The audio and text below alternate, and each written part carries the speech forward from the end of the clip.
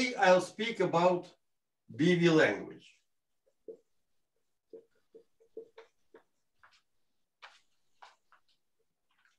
And of course, while I'm, so you can record. Yes. So while I'm, so before, say yesterday, I wanted to explain how great this language is and that it arises everywhere, and how much things you can do using this language. However, in preparing to this talk,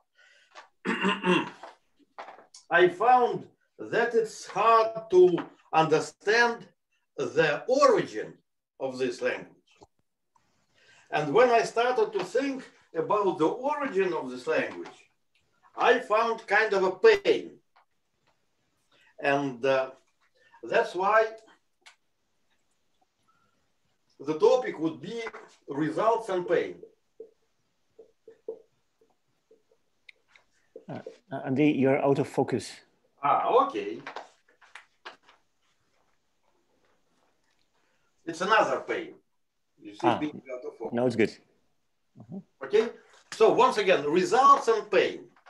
And then I started, you know, when somebody talks to you, giving a talk, he wants to show how smart he is, how he solved these problems, and how he can solve these problems.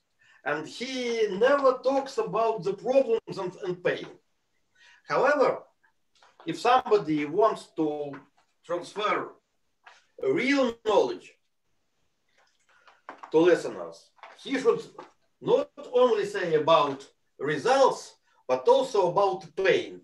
And pain is either limitation of the technique, set of axioms, whatever, construction. Also about where does it come from? So I came from two sources, from physics and mathematics. In physics, I came from fundamental particles. So people were trying to understand what is the origin of things. So atoms are made by, so molecules are made out of atoms. Atoms are made out of nuclei and electrons. Okay. Nuclei are made by protons and neutrons. Protons and neutrons are made out of quarks. That's where we are right now.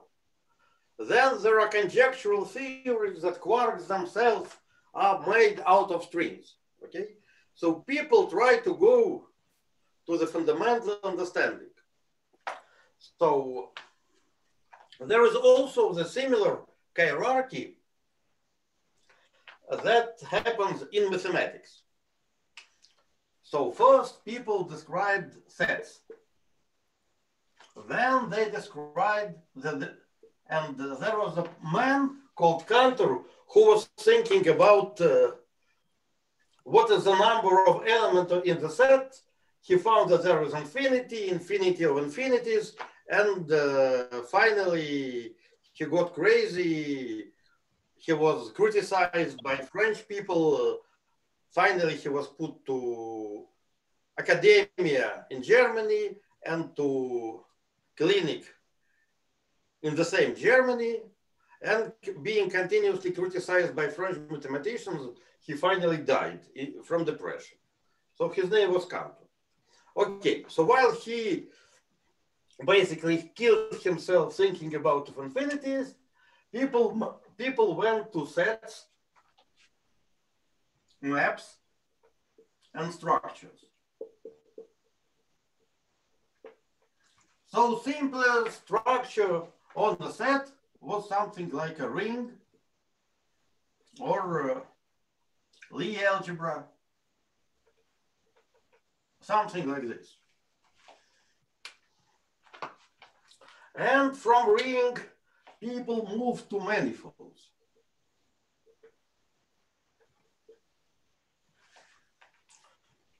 Then French mathematicians came again, now with good intentions.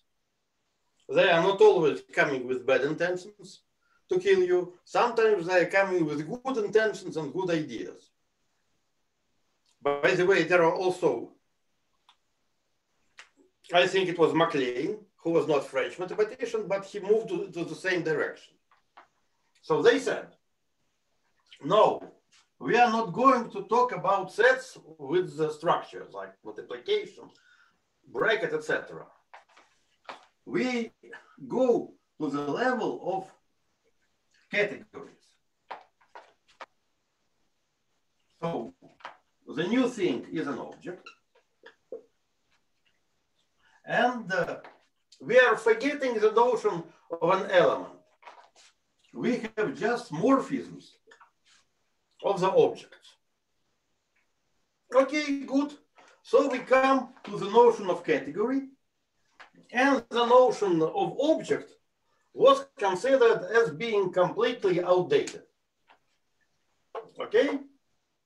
And since object is outdated, we study categories. Great. Then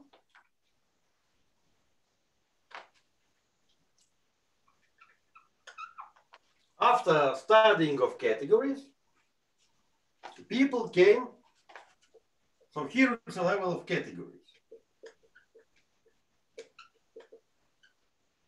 Then people came to the notion from categories.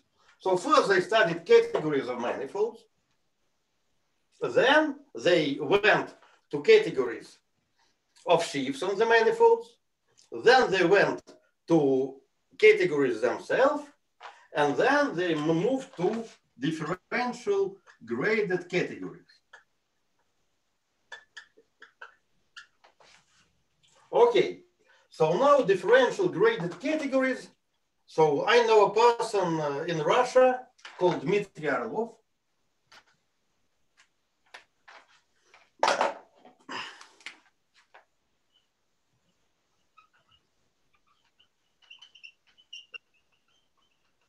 I also know Bondel, Alexei Bondel.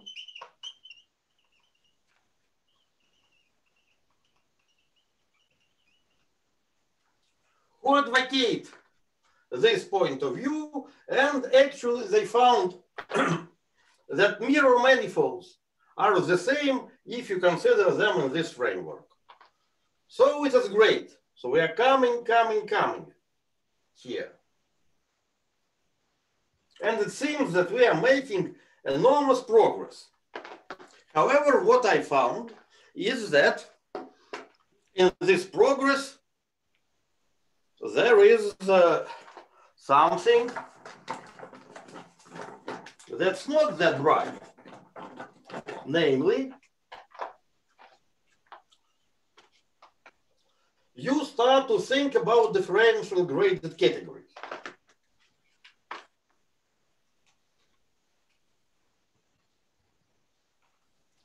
So you actually have a collection of morphisms. You have composition.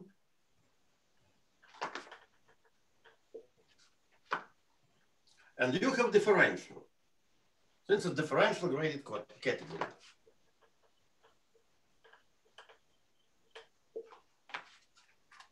So first you think that composition of morphism is associative. Then we know that if we have such thing, like differentials and associative composition of morphisms, we can move from it to so-called A infinity category, where composition of morphisms is not associative. Actually, you replace the original morphisms to complex of morphisms, and then you contract something. And in A infinity, this multiplication of morphisms obeys the following rule.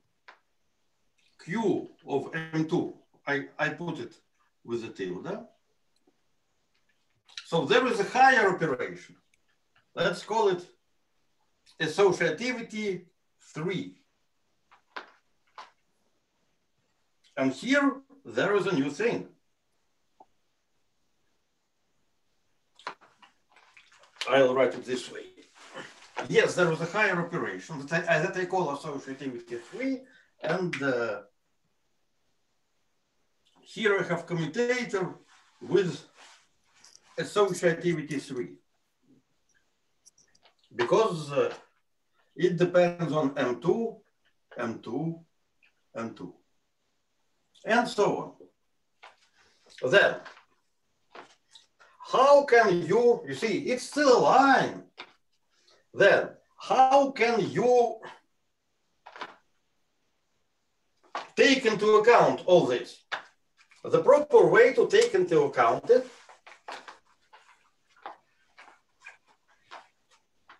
is to consider non-commutative vector field.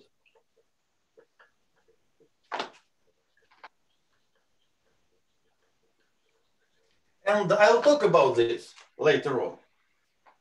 That is moreover, that is homological.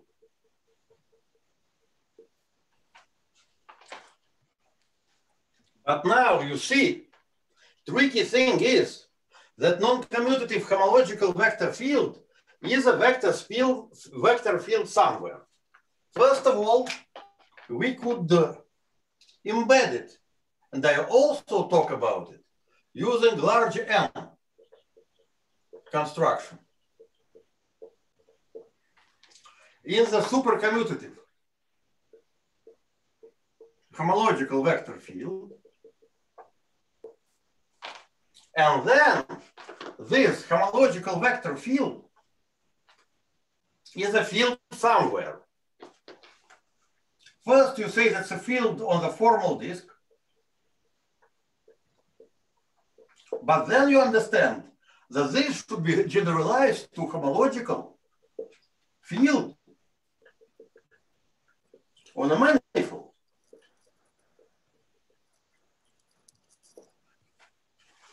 And this is the pain. That is actually not my pain. It's not the pain that I'm going to talk at the moment. We see the loop in notations. We started from manifolds. We generalized, going to categories. And we came back again to something that is a manifold. So instead of going to fundamental ingredients of mathematics, look, they are actually fundamental ingredients in mathematics because everything, people thought everything could be formulated in terms of differential graded categories. However, you're making a loop. Andy, is the formula written correctly for the, yes, this one? I don't understand it, I guess. So S? Yes. So here we have morphisms. Yes. Thank you. So morphisms are, generalized morphisms are M tilde.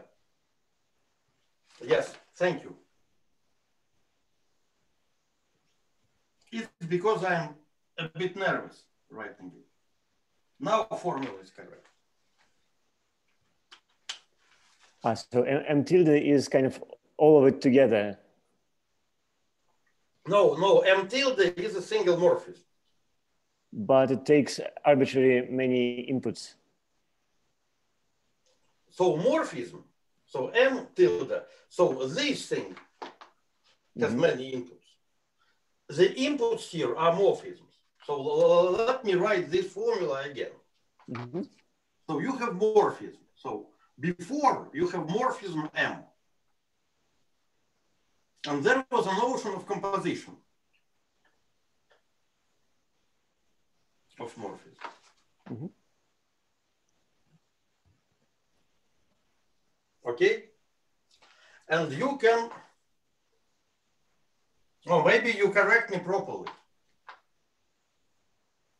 And then you, thank you. And then you compose. So you see, my idea was correct. However, maybe I wrote the wrong formula. So you have morphisms. You have composition of morphisms. And this thing is associated. Was associated. So you are right. So you are right. It should not be morphisms that I wrote here. It should be comp. Comp 2.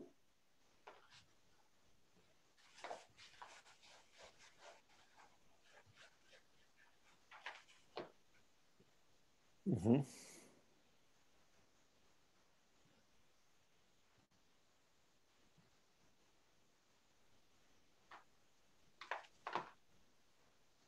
Thank you very much. So here is comp. And we know that compositions are associated. So here we have a diagram on compositions. And we put here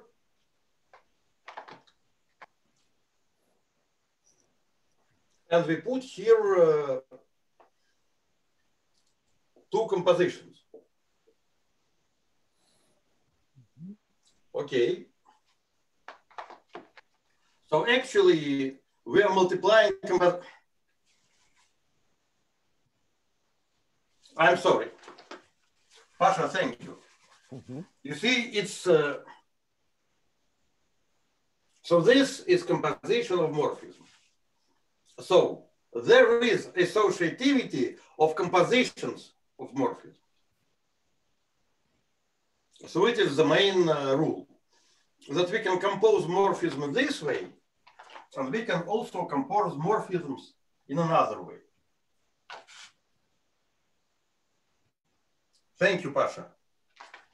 Okay, I am sorry, but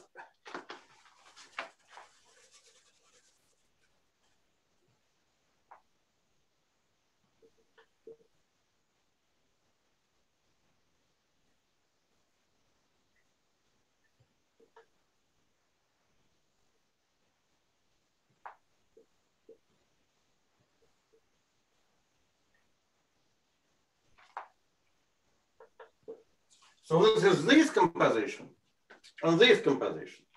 Okay. And now this difference is what? This difference is the following thing, is us tool applied to compositions.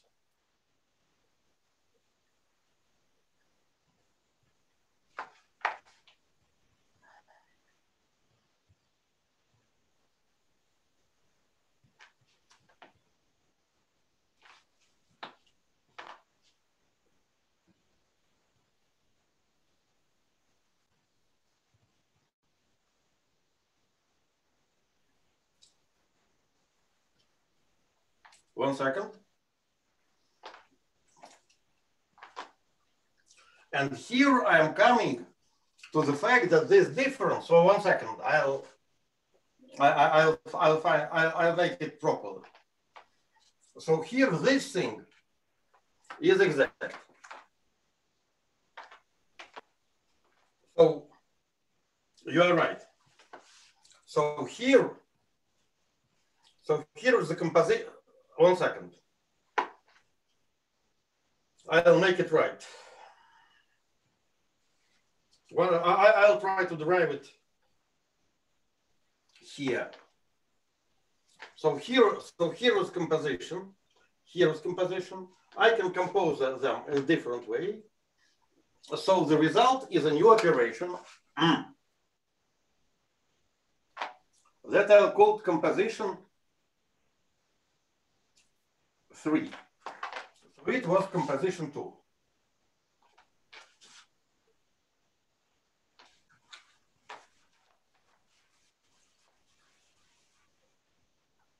And the result was Q applied to what? Composition 3. M1, M2, M3, M.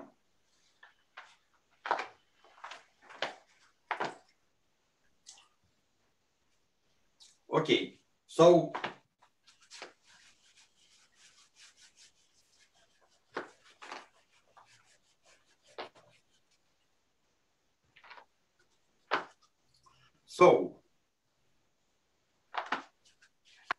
this equation is understood in the following way, that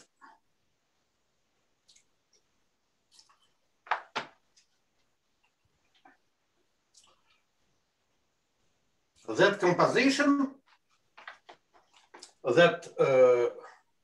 here is composition, here is Q, here is also composition. So it's kind of quadratic equation. And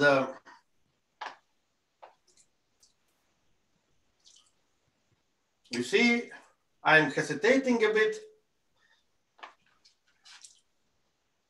So one can write this quadratic equation as the fact that compositions form a homological vector field. So Q plus composition 2 plus composition 3 plus etc. That this thing in some sense squared to 0. Because Q is going from morphism to morphism, this going from two morphism to morphism, etc. So what is the, so when I say homological vector field, what do I mean? I mean, consider the disk.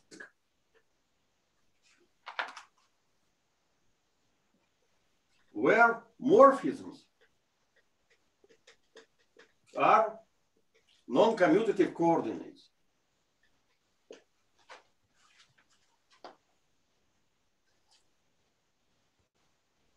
So if morphisms are non-commutative coordinates, then compositions may be considered as Taylor coefficients.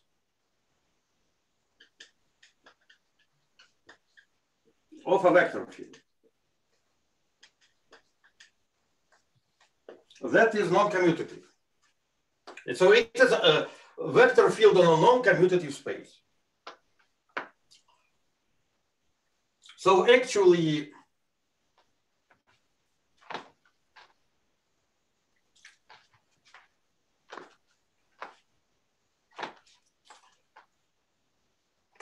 this composition from the point of view of the vector field may be understood in the opposite way, that you take a morphism and go to the tensor product of two morphisms, of three morphisms, etc. So composition M may be considered as a map that takes M, actually M dual,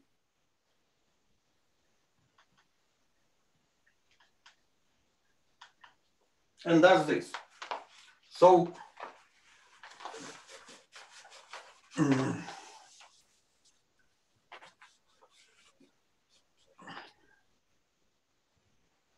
so this vector field is composition d over dm, and here there are some elements of M. So I called it dual. Yes, this how one can write it.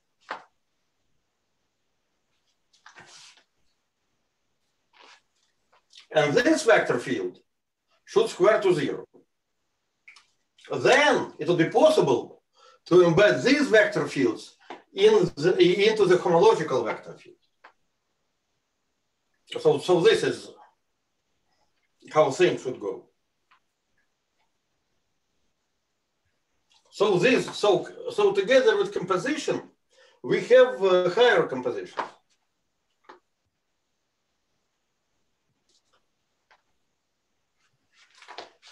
And this equation is the first equation that you come in computing this Q plus comp2 plus comp3 square. We will discuss it in more detail later. However, here I just want to mention the following interesting fact.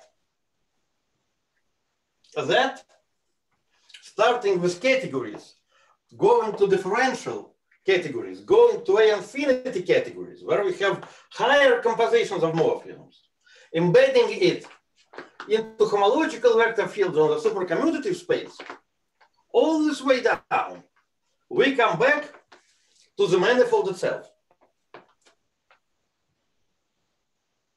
I'm sorry for unclarity, Pasha. Thank you very much. Thank you. What is the sort of main example? Or are you going to say Fukaya category? Yes, in particular Fukaya category, but it's not the main example. It's kind of the first example that people found. The main example, Pasha, you know, okay? When we were trying to multiply cocycles. No, actually, I'm interested in example of I know examples of infinity algebra, but you're talking about Fukaya categories, yes. And there is finite linear example of this. And you see, I told you here, I announced that here is some kind n to infinity limit. So this thing, considered as a linear algebra, may be embedded using this large n in the homological vector field. And actually, Pasha, you asked about main example. That was again a good question. And I told you Fukaya categories, and then I thought a little bit. The main example and the basic example is, of course, category of complexes. And I understand complexes not as something made out of sheaves, something very fancy. No. Complex is just a Z2 graded vector space.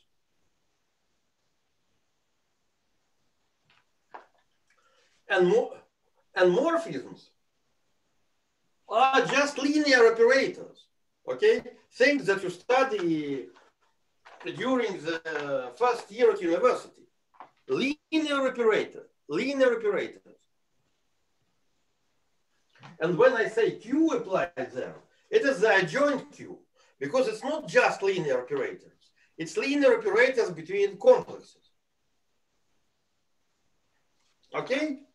And then it turns out that if you would like to contract a cyclic subcomplex, you get all this. So actually, Pasha, once again, good question. Thank you very much. No, sorry, what's the example again? So what are the objects? What are the morphisms? Objects are complexes, just abstract complexes, finite dimensional complexes. Okay. Nothing fancy. The morphisms are linear operators. Nothing fancy. But chain maps or any linear maps? Any linear maps. And it's important, any linear maps. Because what you call chain maps are closed linear operators. And in order to have differential on morphisms, we should consider just linear maps. It's easier to consider linear maps. And it is known that people were confused before. When people were thinking about morphism of complexes, they thought about morphisms that preserve differential. That is also a linear map. Actually, they should think of morphisms as something that is a complex again. And that's why the linear map of complexes are also a complex. That we may call a joint complex, because the differential there is differential from the left and differential from the right. And so it is the simplest DG category, as you can prove. It's in the linear algebra. And okay, so I'm writing wrong formulas, so I apologize. But if I apologize, I would also like to criticize. I'd like to criticize the teaching of linear algebra who completely forget to teach complexes and morphisms between complexes. They are mostly teaching how to diagonalize Hermitian operator and how to write a Jordan law. No, it's good, but they forget something. They forget that linear spaces are naturally complexes. And what they call linear space is actually a complex with zero differential.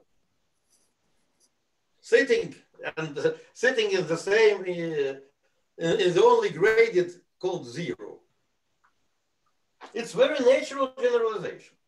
And if you consider this thing, you can run all this story and everything would be finite dimensional, etc. Linear algebra.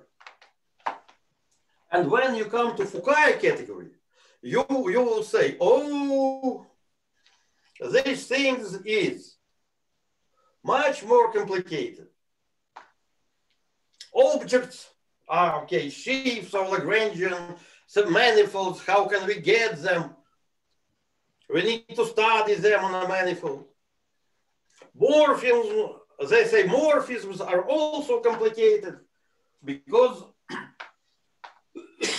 if Lagrangian submanifolds intersect at a point, it's okay. What if they don't intersect at a point?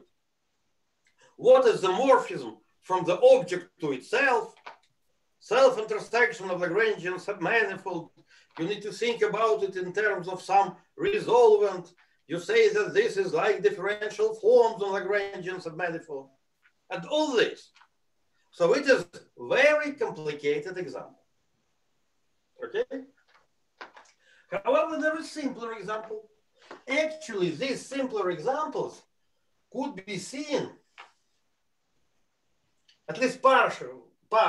Okay, you're right. You can see it from Fukaya, but sometimes you can see them if you study compositions of X.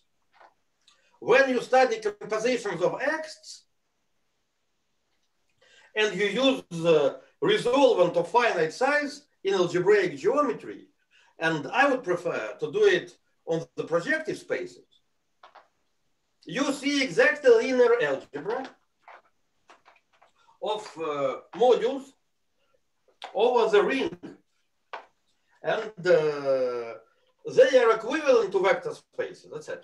But still, even this is too complicated. Linear algebra that are modules over fields, okay, over field, say field C. What is the simpler thing that you can imagine? So you may think about it. So what is a field? Field is a point. So point is also a manifold, right? What is the vector space? Vector space is a vector bundle over a point. Great. These vector bundles have a natural characterization. You may call it C0, okay? Zeroth Chern class. It's a rank, okay? So you should never forget about point, okay? By the way, while I'm answering this question, I would expect the following question from you, Pasha. Why just a point? So with a point, we have linear algebra of complexes. What if we will have double point, triple point, etc.? What it will be? What would be proper category in this case? I don't know. It's interesting to study.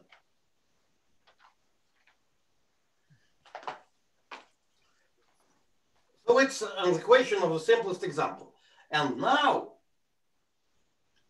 what I'd like to stress is that here we are making a loop.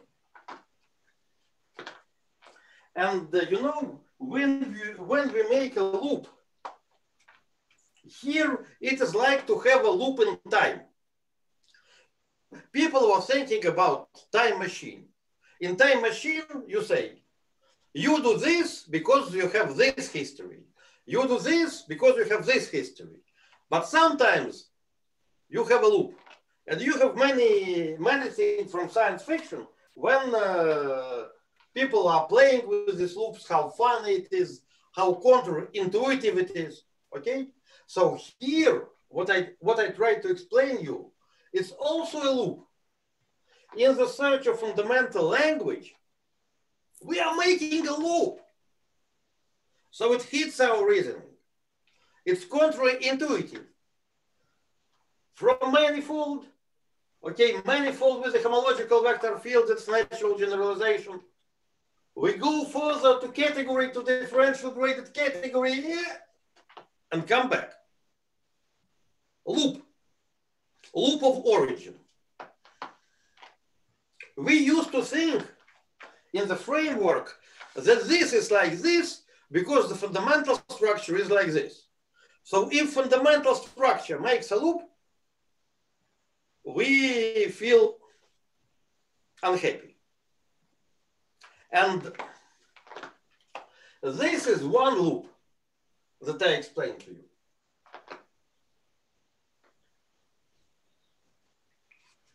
You see, phenomena of loop in concepts is a new phenomenon.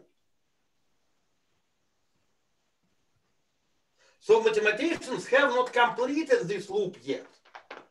Okay?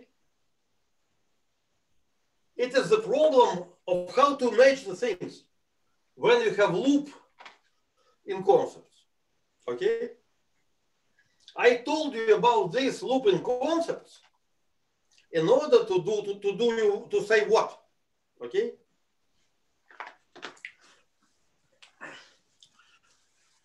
That besides this loop in concepts, that is something like BV language.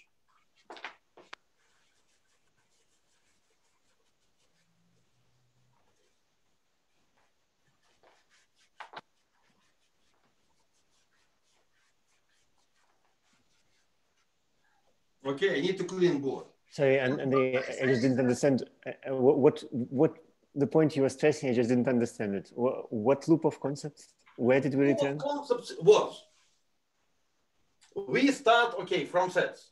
From sets, we go to a manifold. Okay? Yes. From manifold, we go to the category of manifolds. Mm-hmm. From category of manifolds, we go to differential graded category. From differential graded category, we went to A infinity category. From A infinity category, we went to non-commutative homological vector field. Then we embed non-commutative homological vector field into homological supercommutative vector field. And we found ourselves back to manifolds.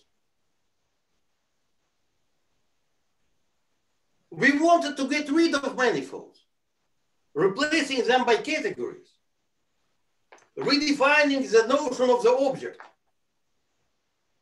redefining the notion of the point, of a figure, of everything. And we thought that we are making progress, okay? So while we think we are making progress, we finally are back. So now we need to understand this loop in reasoning. Once again, DG categories lead to A infinity, A infinity lead to L infinity, and we are back to the manifold. So the equation, what is the fundamental structure in mathematics? We don't understand. Either we should characterize manifolds or DG categories by some type of hierarchy. But it's not a loop. That is something like this, with something like complexity here. But I don't see any complexity here. At least an example. There are many manifolds, like a points, or several points joined together, where functions, homological vector fields, everything is finite dimensional.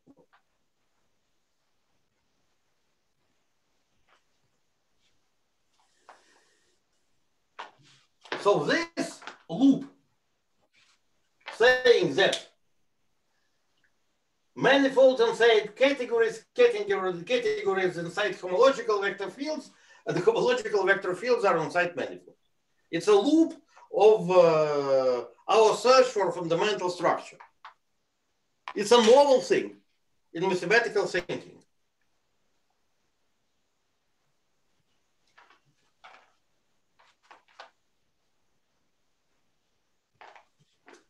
We are going to fundamental objects and we are coming back. You see, I consider this as a mental problem. This is not mathematics already. We can make all these errors. It's kind of philosophy. What do we mean by understanding? And of course, it's not just blah, blah, blah. There are examples, okay? Can I ask the question? Of course. You started from physics. Do we have the analogies of this concept in physics? It's a good point. You see, quite recently, namely yesterday, I kind of accomplished a program in physics. So I was thinking about bosonic string theory and string field theory. That is supposed to be gravity with corrections, okay? And what we know? We know that bosonic string theory is considered as a worldsheet theory.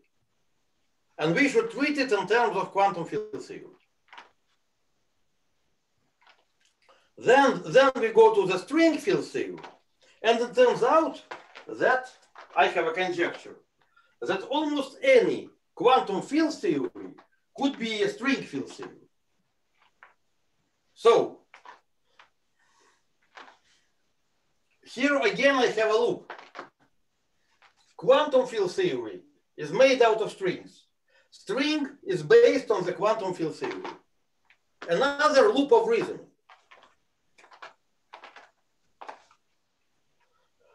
And I was hit by this loop. And that's exactly what I was telling to Pasha before we started the recording.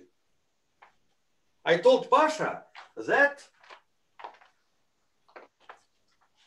very standard lattice definition of the quantum field theory, that is, of course, finite dimensional definition, may be understood conjecturally in terms of the string field theory. But then we have a loop. What is made out of what? Quantum field theory is made out of strings, or string is made out of quantum field theory. We have a loop.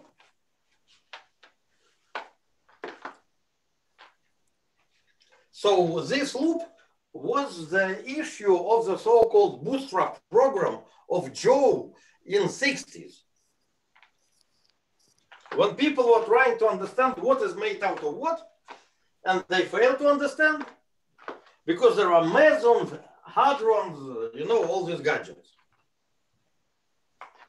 And you may see one object as a pull and the scattering of another object. Just imagine, you just believe if you never followed the quantum field theory of 60s. Okay, I am not that old to observe it, but I see these ideas that are spread in the air like, you know, primordial radiation is spread in our universe. It hits us. So the same way, ideas of the 60s, when I was born, and could not observe them, are still in the air of concepts, okay? So there was an idea that everything is made out of everything. Similar idea is in mathematics, where you don't have a fundamental object in the category of sheaves, of complexes of sheaves. You can start with any object called primary.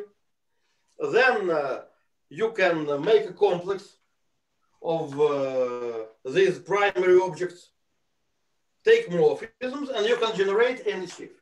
And the idea is that there is no primary object. Or you can take different objects as a primary object. So everything is made out of everything. So we used to think that all sheaves are made out of vector bundles. Not necessarily. In the category of sheaves, there are tricks that you should not necessarily start from vector bundles. Moreover, as we know from the mirror that we discussed with Dong, vector bundle on the mirror could go to a point. So what is the source of everything? And the same thing happens in the so-called membrane theory. So maybe you have heard about D-branes. Maybe you heard colloquiums. So D-branes is something that is spreading some submanifold in the space. And besides D-branes, there are anti-D-branes. And there is a bound state of D-brane and anti-D-brane that is brane of lower dimension. And this thing exactly reproduces idea how skyscraper can come from the complex of vector bundle. So lower dimensional branes could be made out of higher dimensional branes at the same time, higher dimensional branes. So when you do mirror, then branes that wrap big submanifolds go to branes that wrap small submanifolds. You have democracy. You cannot say what is made out of what. Everything is made out of everything. And it is hard to keep it in your brain that everything is made out of everything. Okay? So now I need to make a break because I was talking for almost 50 minutes and there should be breaks. And what I'll go to talk in the next, hopefully 40 minutes, is that similar loop of reasoning happens in the so-called BV language, okay? So basically my talk was about loop of reasoning. And this thing is one example. And BV language looks like another example. And third example is this strings versus field theory. It's a third example. So when I see several examples, I see this loop of reasoning phenomenon, okay? That says that everything is made out of everything. Okay, so now we have a break. 8 minutes break. Okay.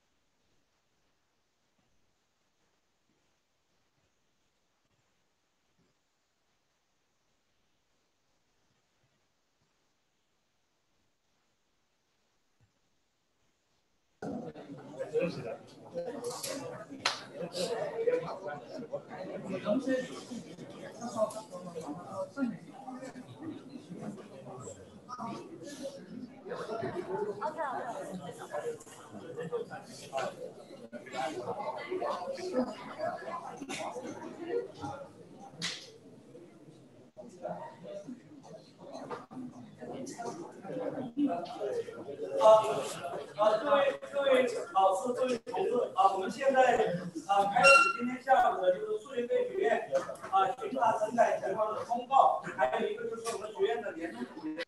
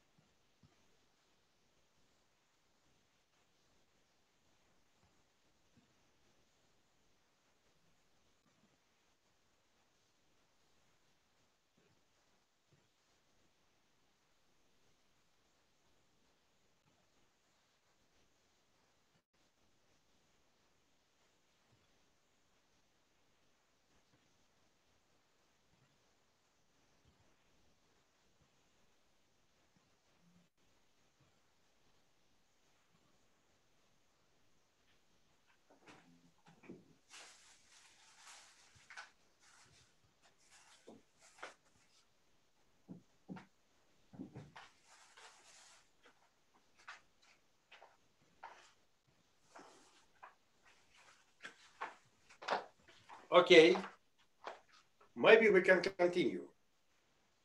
Pasha? Да. Maybe we should continue. Yes.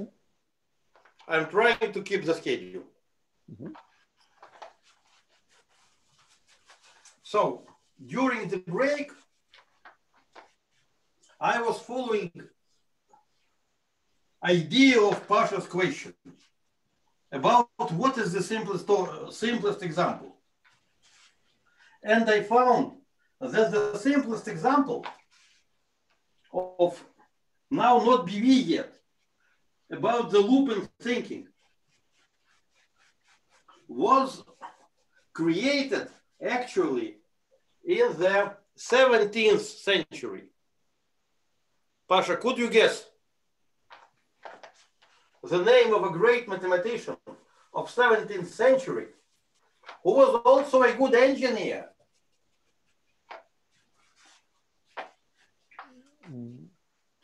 Who seriously questions the issue that things are made of something.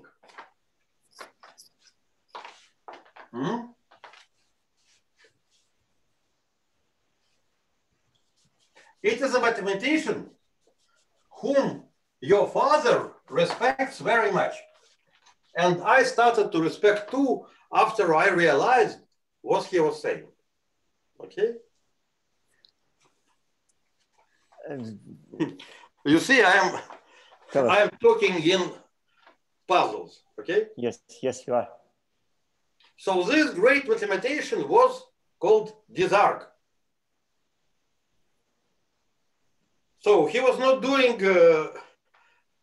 quantum field theory or particles, because there was no quantum field theory, not even quantum theory, not even particles.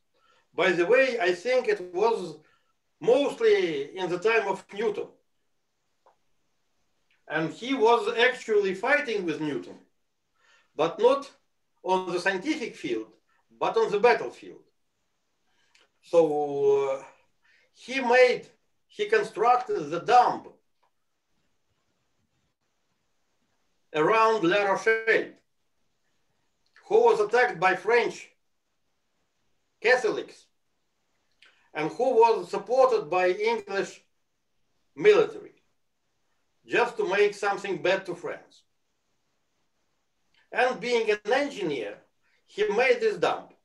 And everybody could see the picture, very famous picture, Richelieu on the dam around La Rochelle. And it is exactly the place where Athos, Porthos, and Aramis were fighting without good effect. And probably other French nobles went there. But I am not going to talk about this fighting.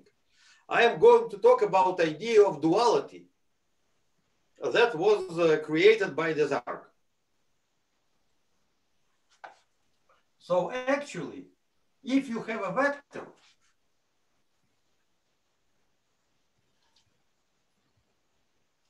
this vector corresponds. So he studied 3 dimensions to the dual plane.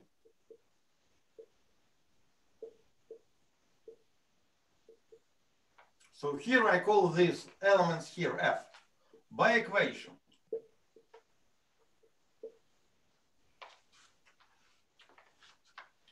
So it was this century, Grassmann was not even, nobody thought about Grassmann. Grassmann would appear 200 years later. Okay, so people were thinking in dimension 3. Now we can think in higher dimensions. So what Desargues realized? He realized that there is such a thing as projective geometry. So in projective geometry, he said that this V corresponds to a point.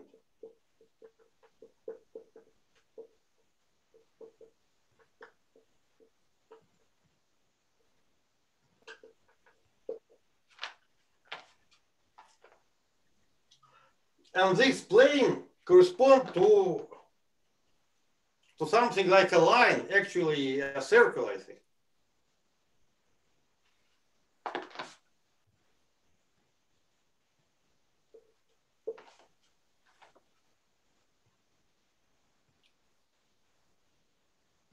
And he was thinking in the following terms, that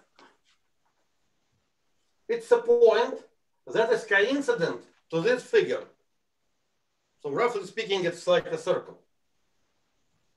And this coincidence is given by this. So actually, you can draw it in terms of a point being here.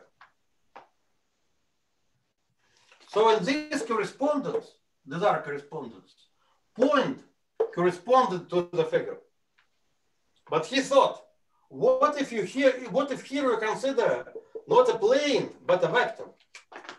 F naught.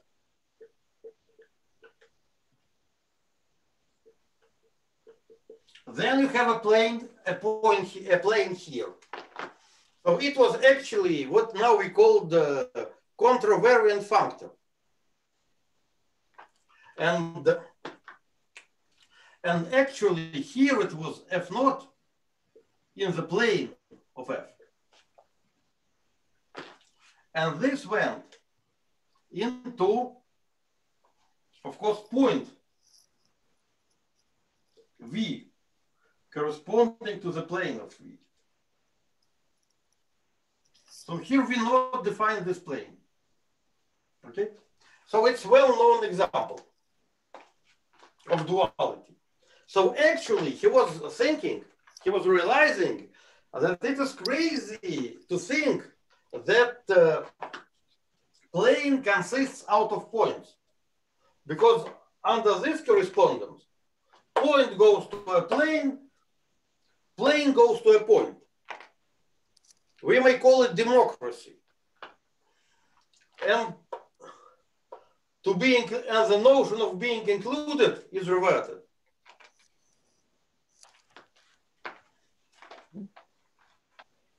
So it's actually the first example. Later on, 200 years later, when we come to this poor Cantor, he said that lines, planes, and points are not just figures, like for Desargues, with the notion of coincidence. That plane actually consists out of points. Line consists out of points.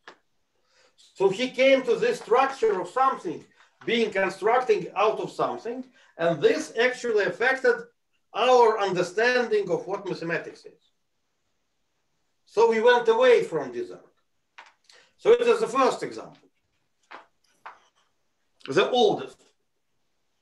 However, there is a newest example.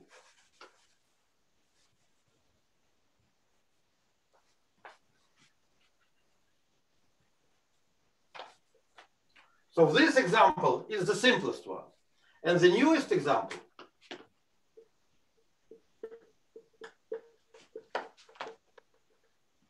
of course is the hardest one, okay? And this example is called M theory.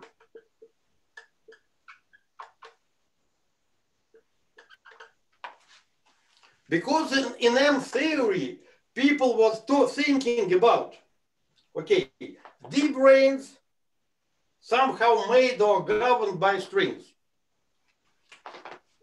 D-branes are governed by strings. However, there is so-called S-duality that takes so-called D1 brane into a string. And if you do it, you will see that everything is changing. The strings are governed by D1 branes. So what is made out of what? We don't even know. Now, there is so-called 11-dimensional supergravity. It has so-called M2 brane. And string is made of this M2 brane wrapped around the circle. Okay, so string comes out of M2 brane. And there are a lot of confirmations of this. At the same time, this M2 brane sometimes could be understood as so-called D2 brane. And being a D2 brane, it is governed by strings. So what is made out of what? We don't understand. This condition of being made out of something depends on parameters of the theory. So theory actually has parameters. When we change these parameters, in one region, we see that one thing is made out of another. In another region, this thing is reversed. So several years ago, I reformulated this S-duality for mathematicians in the following way. So D-branes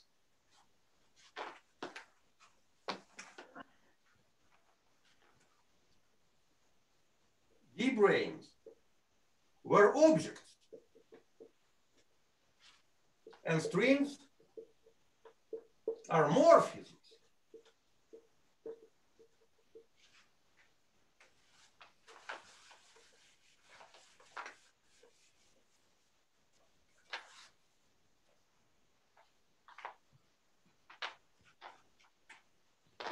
And S-duality is something that takes objects into morphisms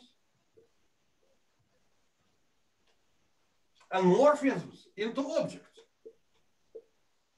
What a crazy transformation. The modern language of category theory could not withstand this. You just don't understand how this could happen. So, if mathematicians think that they provide the proper language for M theory, their description should contain such transformations.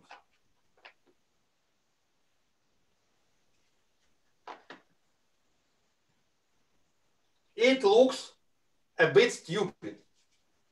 However, just imagine that you have objects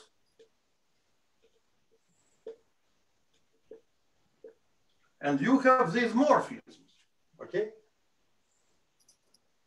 Now, you can do something like Fourier transformation, or go to the dual graph. No, it's not Fourier. It has a name, like I thought it was called the Abel transformation. So, you have a graph like this. Then you go to the dual graph. So, links go to vertices, and vertices go to links.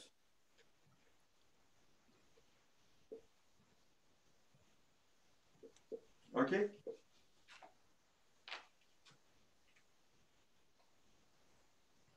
So actually, if you have one object and one morphism, this S-duality looks very simple. So universal object, universal morphism. Go to the dual graph.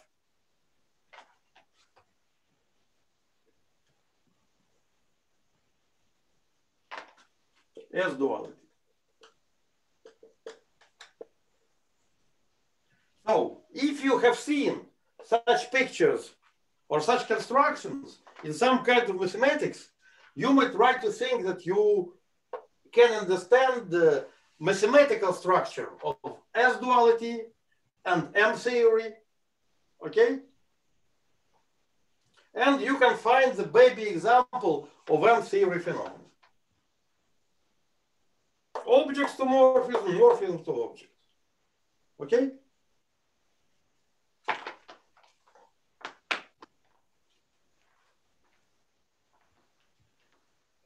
The person who can formulate it coherently and who can show that so-called M theory is a much more complicated, but basically the same thing, would get the Milner Prize. That is like $3 million US. for making or constructing mathematical structure relevant to understanding M theory. Huh? It's a good challenge. However, mathematicians are lazy to think in this terms. Okay, so from now, I go to BV language.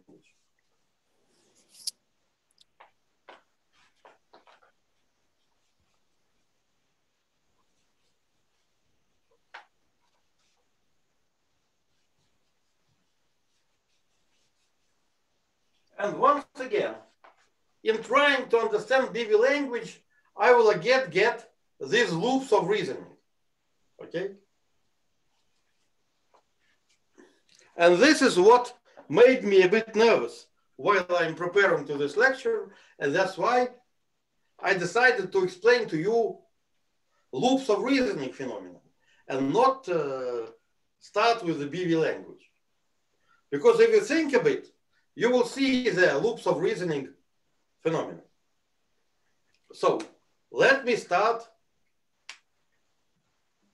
quietly, okay?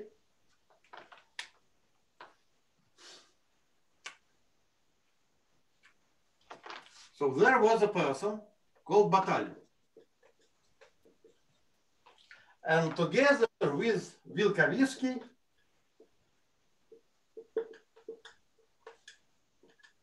maybe like this,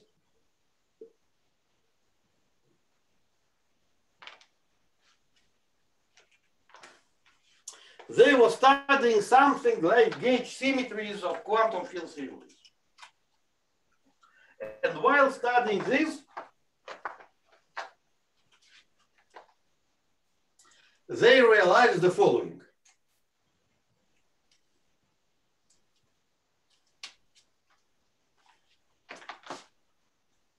They said, consider polyvectors. Okay? So how should we understand polyvectors? So differential forms. Let us understand differential forms in the language that I'll continue to polyvectors. Differential forms are functions of x mu, psi mu,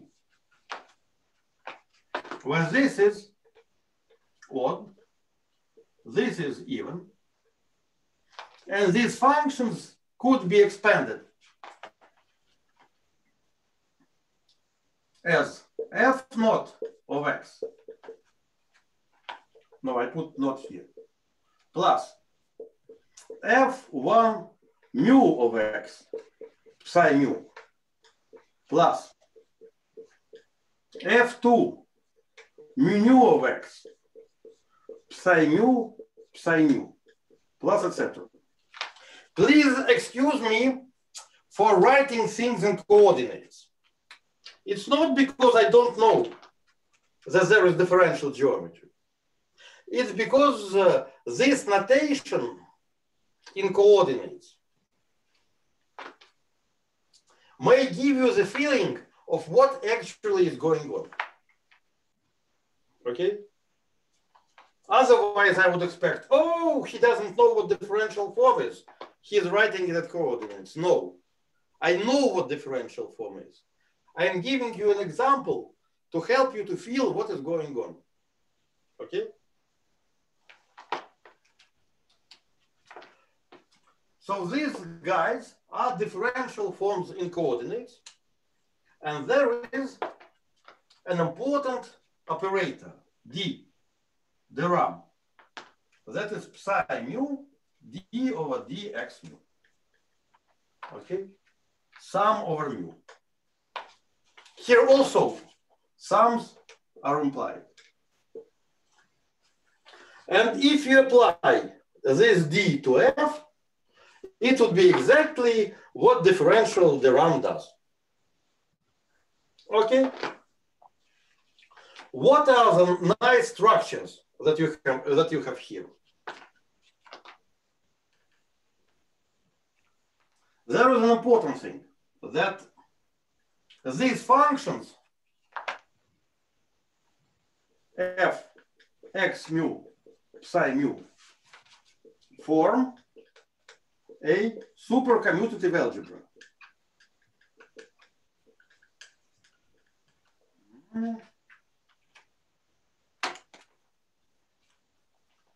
You can just multiply them. And this multiplication is known as external multiplication of differential form. And D is a vector field.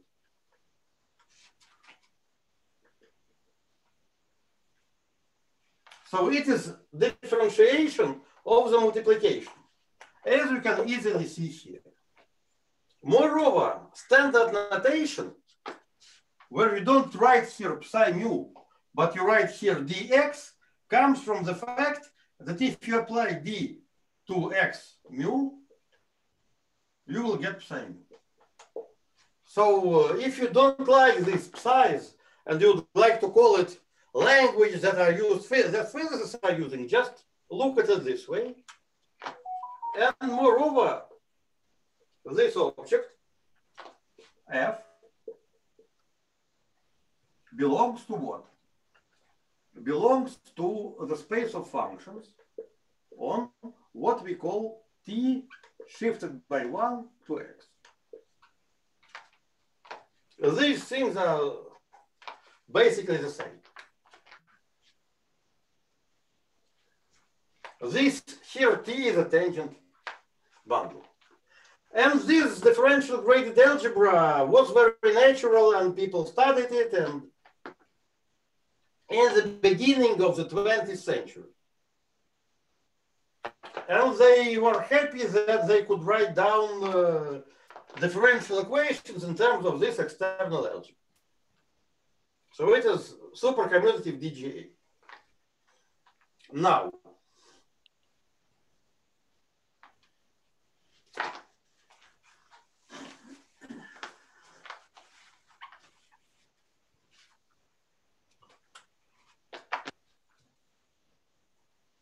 where Batarin and Vilkovitsky came from. Batarin and Vilkovitsky came from the following transformation. Somehow, maybe them, maybe some other people, but basically them, realized that it would be nice to make Fourier. I think he's written like this. Okay, I always forget how to write this. Maybe this. OU. Fourier. Fourier transform. What kind of Fourier transform do I mean? I mean the following. You take a so-called Bayesian integral over dx over d psi 1 d psi d. Then you put here the following kernel. You see, since it's Fourier, it is like theta nu psi mu. So it's canonical parent. So theta belongs to the object dual to psi. And you multiply. What should we expect from this transformation?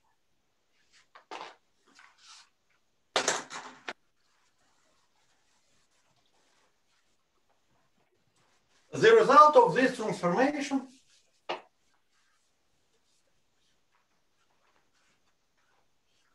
is so-called Fourier transform function, f tilde. In analysis, people used to say that it is f tilde. That depend on x, mu, and theta with the lower index mu. Okay? Psi is integrated out, theta stands here, and what we have here is Bayesian integral. Okay?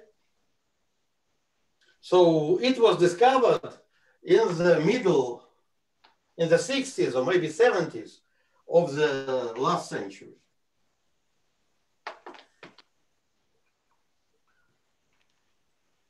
that we can again decompose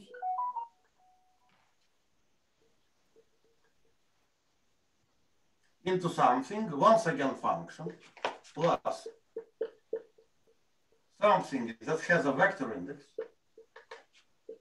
plus something that has two vector indices. Once again, please, I understand differential geometry. It's only important to understand what's going on to write it down in coordinates.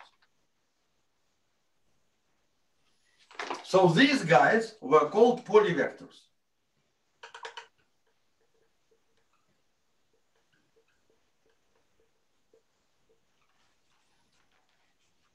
And of course you can multiply them, understanding that theta is odd.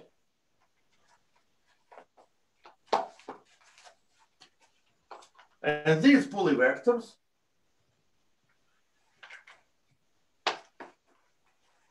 of course belong to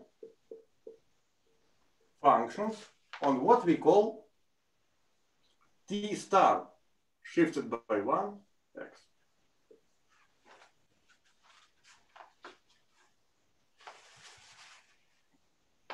Now, let us see what happens with the round differential.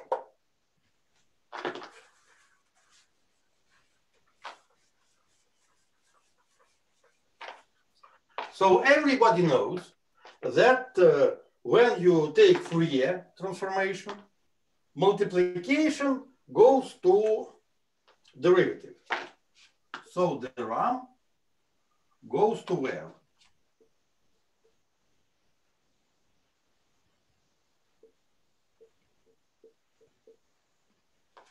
Note that we took the first order differential operator into the second order differential operator. And we are not surprised because we are doing Fourier transform. And this thing is called delta BV, because they somehow invented it. Now, you may think, why this thing is called by name of some physicists and not called by name of some great mathematicians? Or you see, why mathematicians never wrote such an object before? Of course, you see, all phenomena have their reason, have their explanation. It's because in order to make this Fourier transformation, you need to pick up the measure on the space of psi. So they did write such a thing before. What? They did write such a thing before. They just called it with a different letter. Good, Pasha. So history is also important. So who wrote this before? And it's important, you see, to know who invented Gauss, etc. Who invented this? If you know. No, the divergence, but I guess, yeah. Divergence. You see, divergence was on vector fields. Yes, right. So the key thing, I'll come to divergence. Mm-hmm. The key thing would be to continue divergence to polyvector fields. Mm-hmm. In order to continue to polyvector fields, you need to understand, first of all, that polyvector fields is something that should be multiplied. That they form an algebra. Multiplication of polyvector fields, as far as I understand, was not considered an interesting thing. For example, for vector fields, we knew before that vector fields, so it's very natural. You have vector fields. What you can do with it? Ask any person from differential geometry. He would immediately say, if you have two vector fields, you can only commute them because vector fields are infinitesimal diffeomorphisms. If you ask as a person that maybe we should multiply them using wedge product, he would probably ask you why we should even dare to do this. However, I will describe related constructions.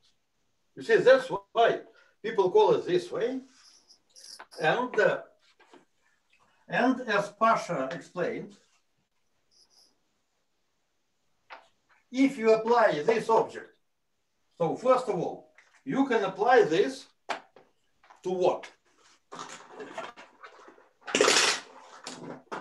You can apply this to function.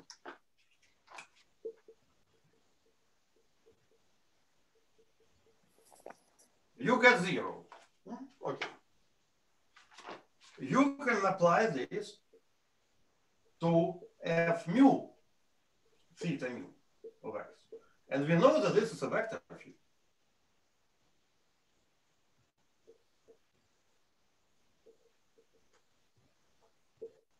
You take derivative, you get d mu f tilde mu. And of course, you know that this thing is not invariant with under the change of coordinates. However, you are not surprised because you already have seen that this is a measure. So things should depend on the top form. So you can easily see that this is LV applied to the top form divided by the top form if top form is point-wide non-degenerate. Really, example, you have dx1 blah blah blah dxd. Vector field takes x mu to x mu plus epsilon v mu, or, okay. So now I call this v.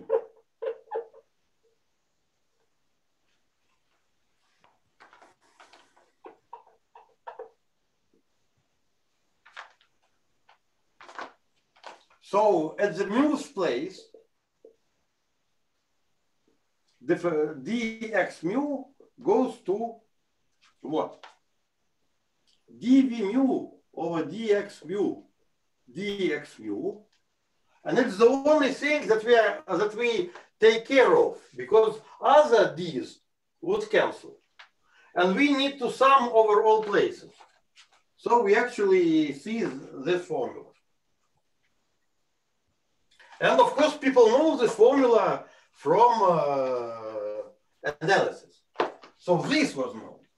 So that's why people know this as a divergence of the vector field. Because this divergence of the vector field entered, of course, in equations of mathematical physics.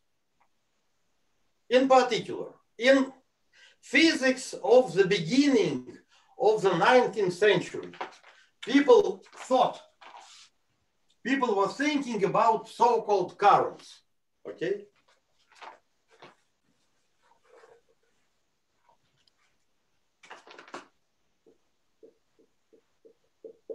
You see, current means that something flows, right? So what people were thinking is flowing. They were thinking that the particles are flowing. And flowing particles were understood as currents. So of course it was a vector. At the beginning it was space-time vector. Space vector. So it was the flow of particles. Then they said, oh, this is a vector. And then they said, what is the divergence of this vector? It could be different. If you flow from some place and you go away, you have non-zero divergence. However, then they realized that this divergence of particles, actually, they prefer to study not particles themselves. They prefer to study charged particles. So here I put elementary charge E. You see, just consider particles going somewhere. And they said, look,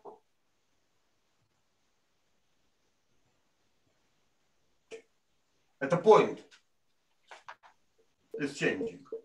So the only way to take a charge out of some region is to flow away.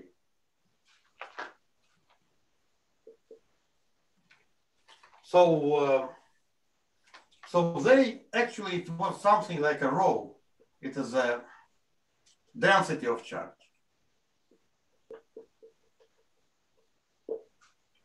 And people knew this as a conservation law.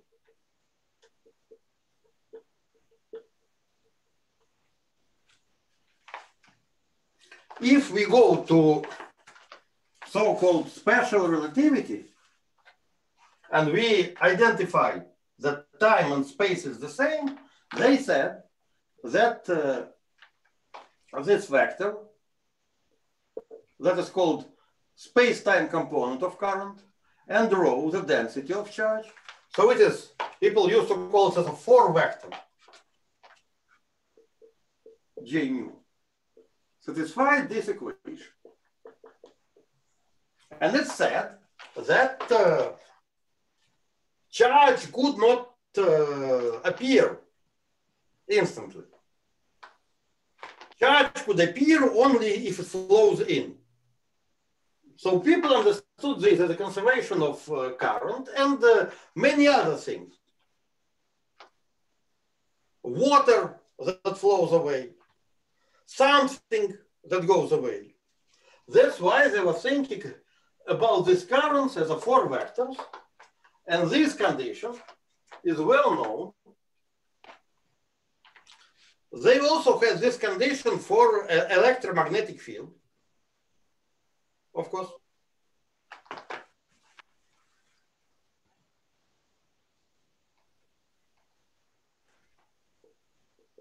Divergence of the field E in the vacuum, okay, plus d phi over dt equals to 0. So phi was potential, E was electric field. So how we know this? We know this as a definition of potential. So I'm telling you physics, okay? So people knew the notion of divergence, especially in this form.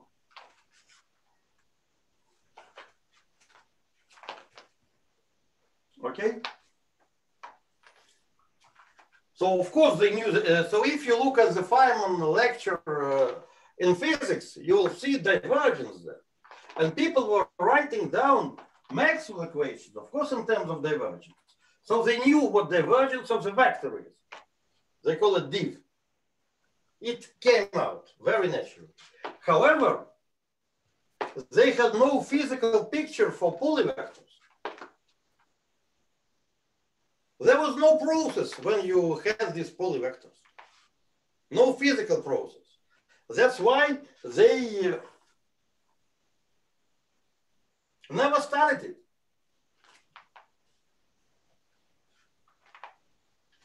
So first of all, it was unnatural. And from the point of view of differential geometry, it is unnatural. From the point of view of physics, it had no example. Okay? Nevertheless, this crazy idea to generalize divergence to polyvectors could be understood using this Fourier transform. However, you may say that Fourier transform comes out only after Berezin invented his integral. But it could be discovered before. Let me call it polyvector. You can contract polyvector with the top form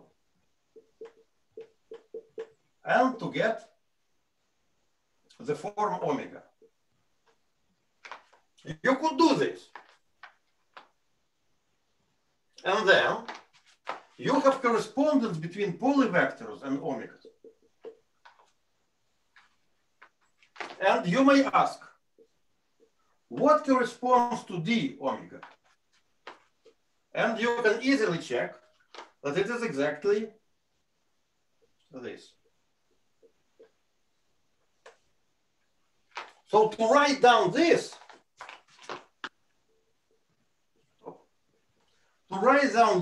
you do not need Fourier transformation of Berezin. You do not need any coordinates. The only thing you need is the understanding that there should be polyvectors, and you should be able to contract them with the differential forms, and in particular with the top form. Nobody invented this operation.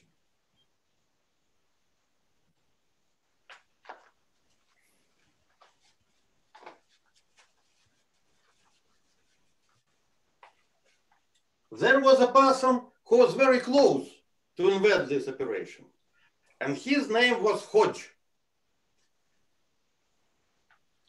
So Hodge actually discovered the D star operation. That turned out very important in theory of Maxwell equations. However, Hodge operation was something like this. Psi nu, I write down in components. G mu nu plus maybe some other term. Okay? However, the symbol was like this. Hodge operation was acting between differential forms and differential forms. It just lowers the degree. However, these were forms, and that contain metric. Would Hodge, and of course it was not invariant because it contained metric. All right? So it was operation on differential forms containing metric. Nobody was thinking about polyvectors at that moment. Would somebody realize that this object may be rewritten as d theta mu? They would discover BV.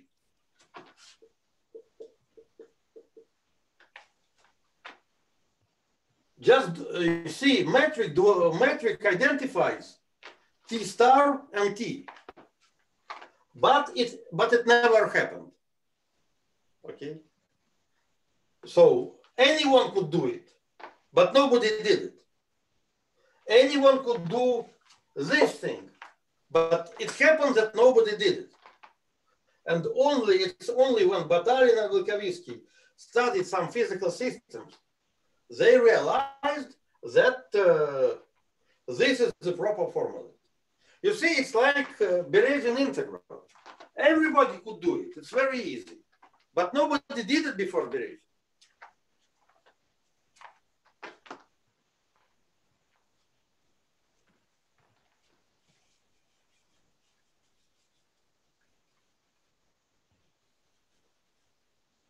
So we have this delta BV. That, and we need to remember that this delta BV depends on the top form, like here. And this is the second order operator. And for vector fields, it goes to divergence. Now,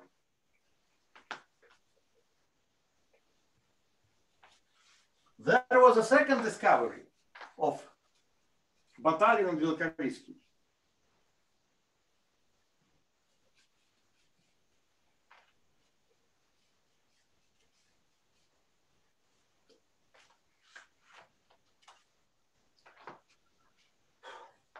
So Batalin and Vilkavisky somehow knew that physicists were studying this.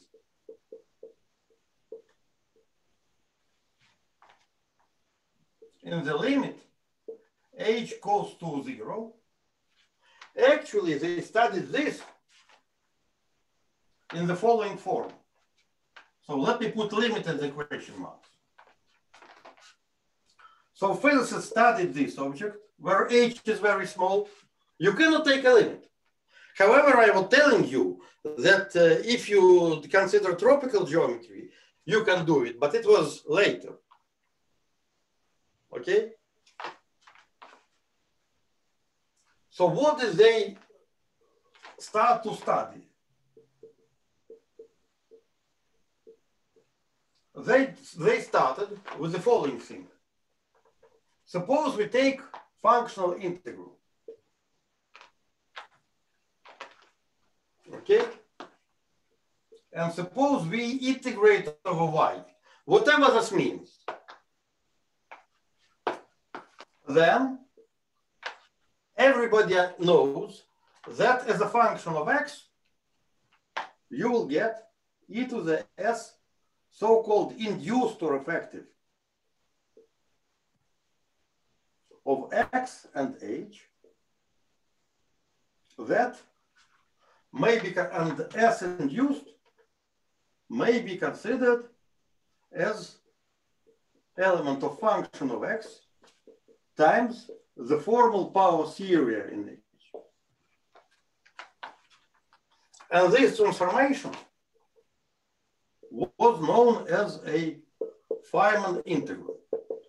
And being a physicist, they knew that there is such a transformation. And they knew the following, that if you decompose s of xy in the following form, consider s2 of x, that is quadratic form on y, plus s3 of x, that is a cubic form on y, etc. Then if you integrate, then s induced would take the following form. It would be given by a graph where here you will have s2 minus 1. Just assume that s2 is non-degenerate. And here you will have s3, s3.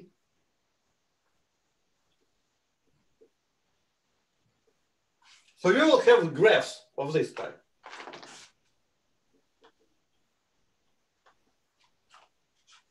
And actually we'll have a sum of the graphs.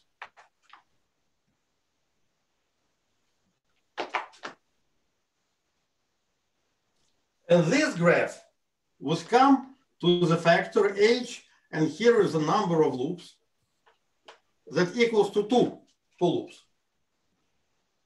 So things here are called loop expansion.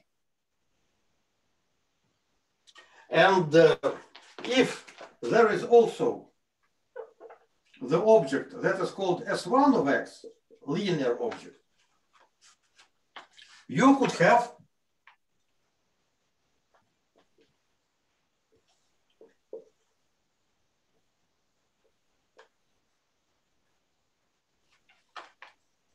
linear vertices.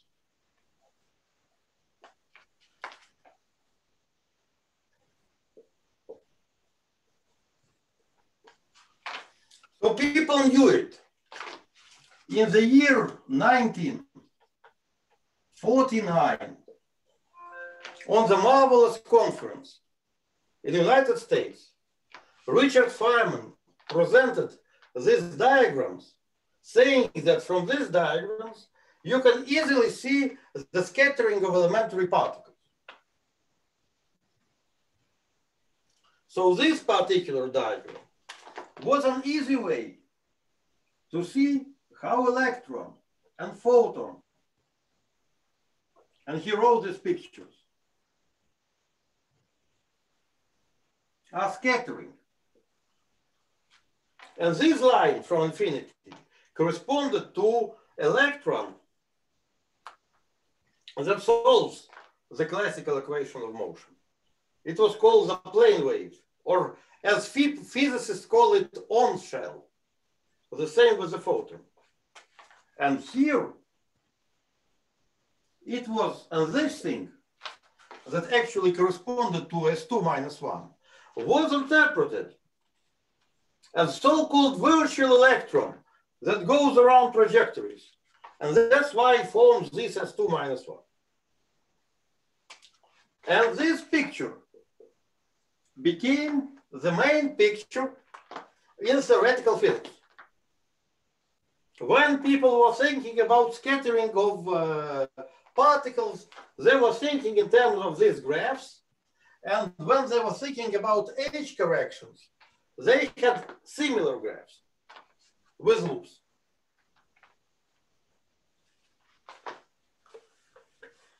Let me give you a remarkable graph.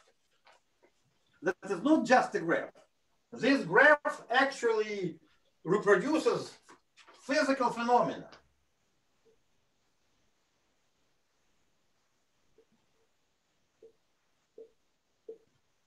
So what I see here?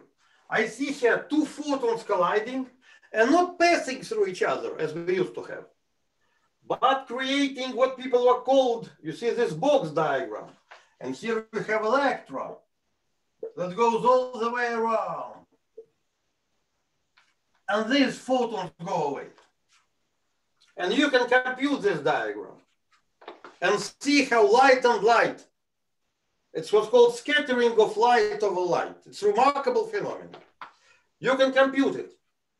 It is small because, okay, electron, mass of electron is small. However, it depends small with respect to what? Mass of electron is small with respect to mass of proton. However, due to the Einstein formula, E equals m electron c square, since c square is big, the energy of electron is typically bigger than the energy of photon that you are producing. And that's why in ordinary life you never see this. However, when you have harder and harder photon, in physics harder means more energy. You start to see this contribution. And you see how light scatters on light. Okay, nice physical phenomena. Diagram like this. How electron is scattered with a photon. Diagram like this, like photons are going around. So that's what physicists knew. That's why Batarin and Yudkowsky, being physicists, know that they should better consider not Feynman formula, but formula of the following type. Like if you want to describe photons, after you integrate out, as physicists say, after you include the reaction with electrons.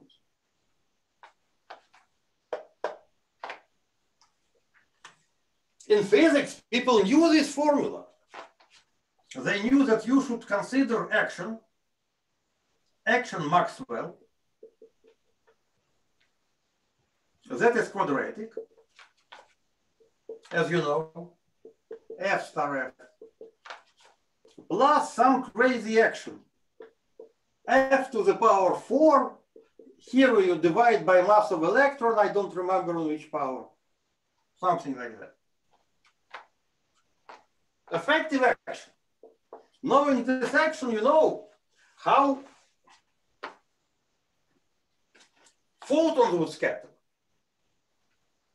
Here is F to the 4, so you have this so-called effective vertex for scattering of photons. So that's what Batarin and Yudkowsky knew. Like everybody knew it after the year 1949. However, they studied it as a mathematical problem.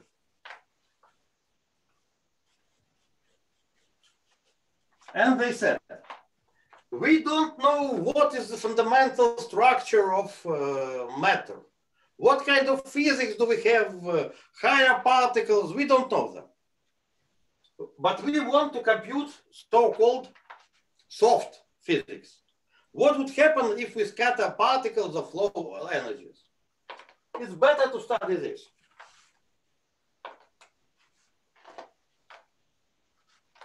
And they studied this object. And then they found a remarkable, but it's not the only thing that they studied. They studied this object.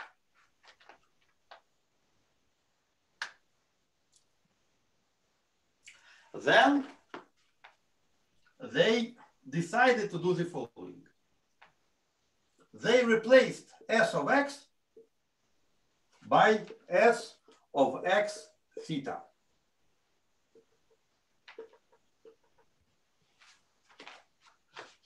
Pasha, you had to stop me. Because I was speaking for 15 minutes. So now we will have a 5-minute break. 8-minute break. So when is the cutoff? Where is what? Cutoff. So we will have 7 minutes break, and then I'll speak for 40 minutes. Okay, okay.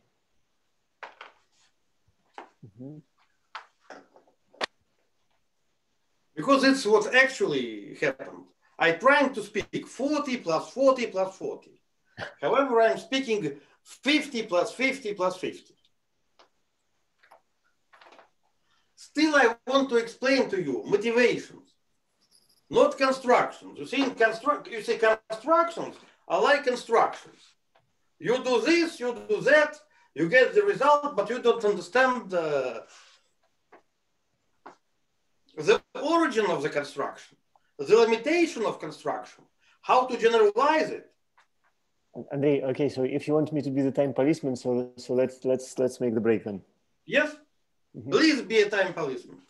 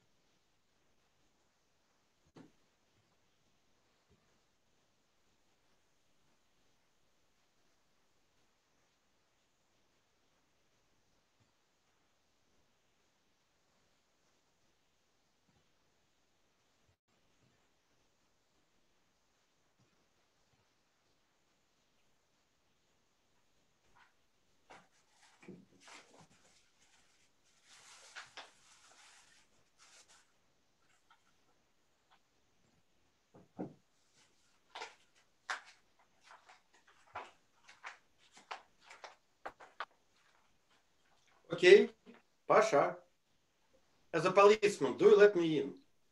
Yes. Uh-huh.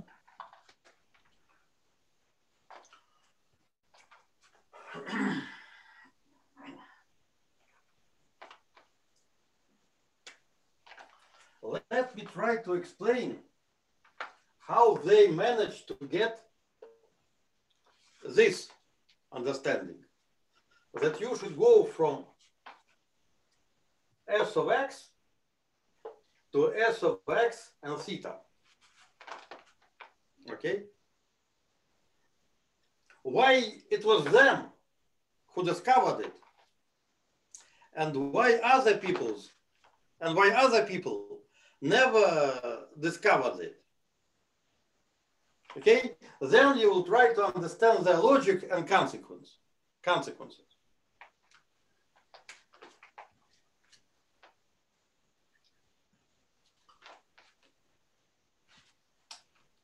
They did it trying to understand the following thing.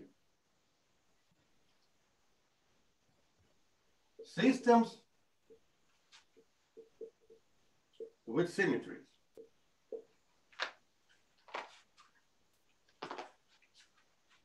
So, okay, you have this action. Nice. You understand that due to some reason, you have to generalize it to this form. Also nice. And this H contributes to loops. Now, now starting from the year something like 1953, maybe one, there was a Young-Mills theory. And when it was Young-Mills theory, it was considered unphysical due to several reasons. Main reason is that this theory contained light particles, like photons, that we never see. So people forgot about it. And they were doing these mesons until approximately the year 1970, approximately, around this.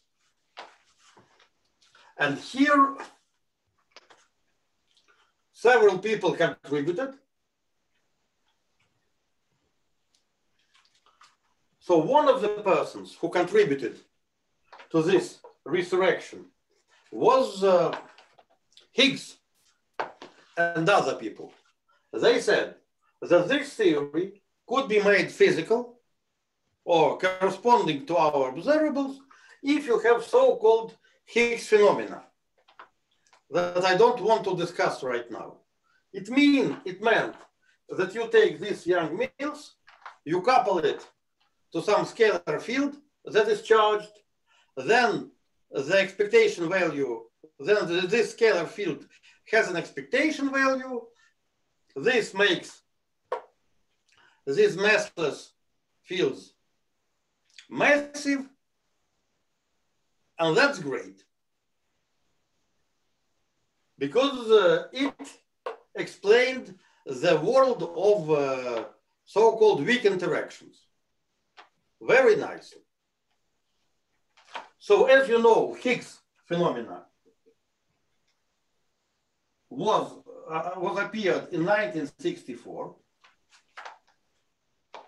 and then people got some interest to this because it was not mathematics, it was physics.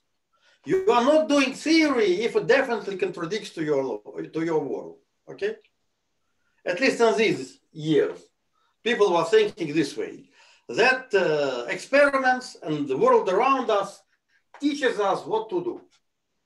You see, this modification was done not because they just decided to promote this formula to this formula. It's because it explains physical phenomena. Similarly here, people got new interest in Young-Mills theory. And people knew that Young-Mills theory is so-called gauge theory.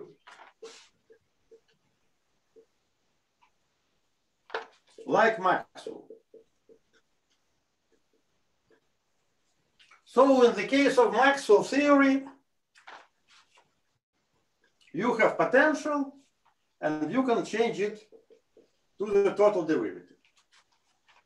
People knew it, of course, but they were not very interested in this. So they did not need it, actually, in computations, in describing physical phenomena. And nobody was, in these years, studying phenomena that was not of physical interest. So some people did, but they were considered as marginals, of course, because there was a lot of things to study. So for Young-Mills, there was a similar phenomena.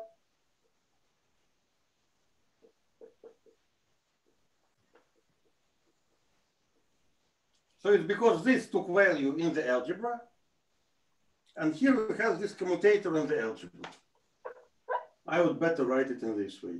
A, B, C, F, A, B, C.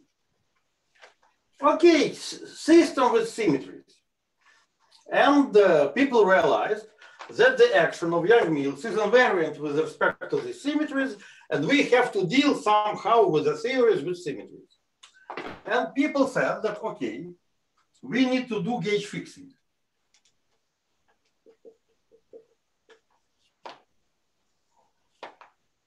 And when people started to do this gauge fixing, they realized that it is important to introduce another field that you don't see, that is called ghost.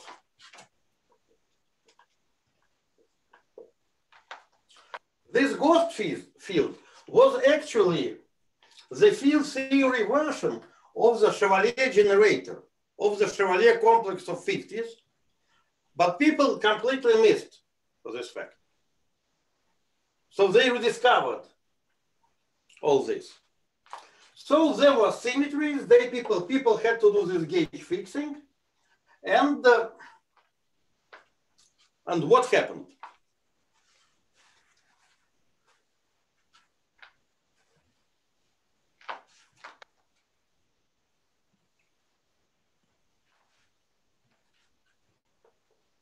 People had to replace this Lagrangians. Okay, I still call this X. In physical application, this was connection A, but I'll denote it as X. And there are also this ghost field C.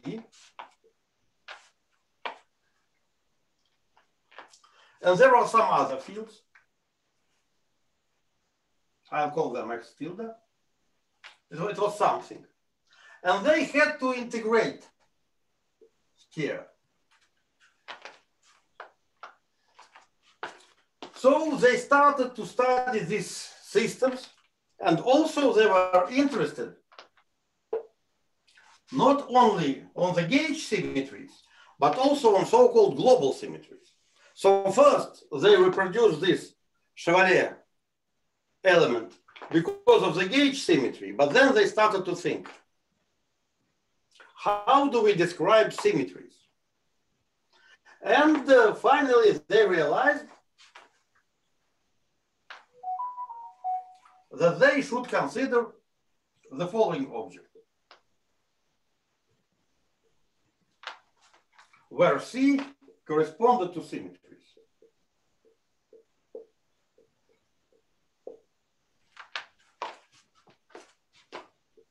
And they had to do some integrals.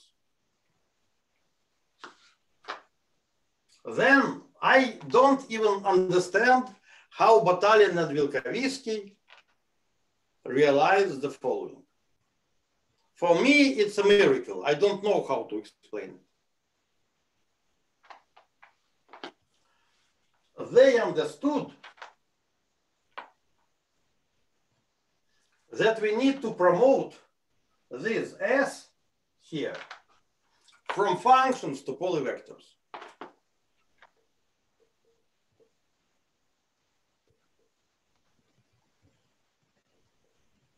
It's one thing. Second thing, they realized that on polyvectors, not on polyvectors, that on the polyvectors are of course fields of this space. That here and actually times T star of 1 of, I'll write it better like this.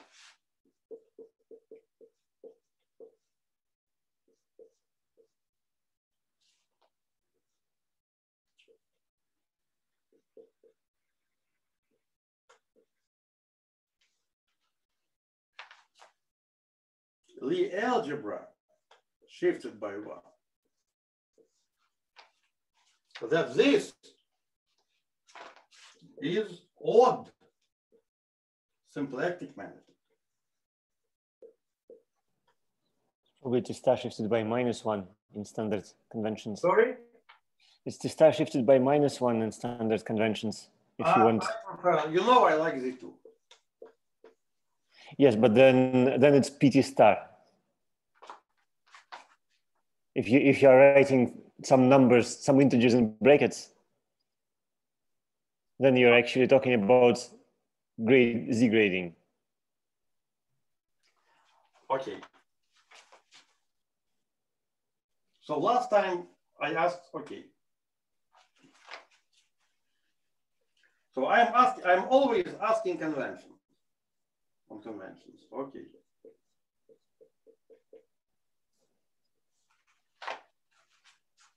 So they realize it's a not symplectic manifold.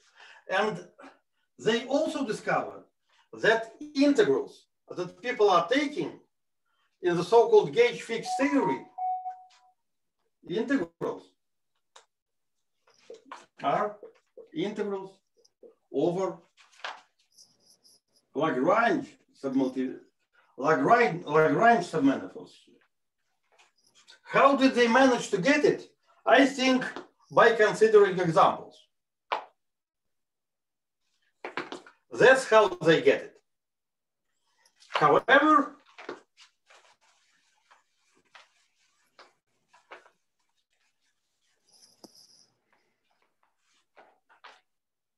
if you know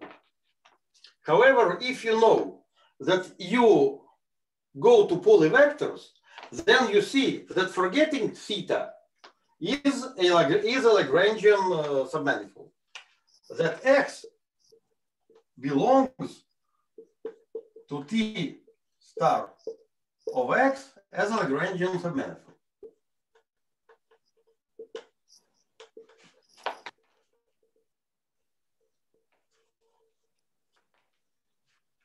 That's what you would know. Okay? So this integral is a particular case of integration of a Lagrangian submanifold. So it's hard to reconstruct their logic since there are not mathematicians.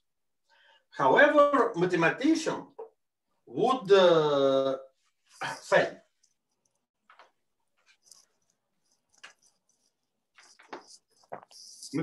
that's what mathematician would say. That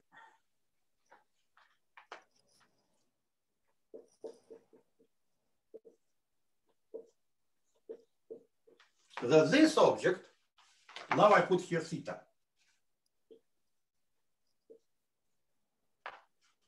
Okay, is also a polyvector.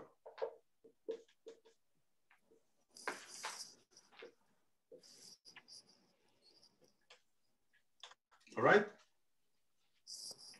And I could make Fourier transform out of this. Fourier. Namely consider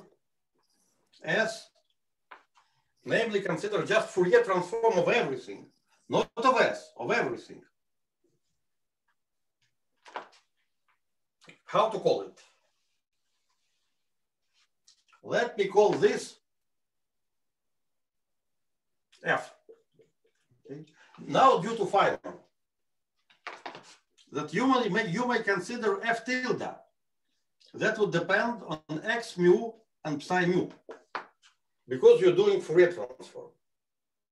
And this is already a differential form. And you may ask if the differential form is closed. Okay?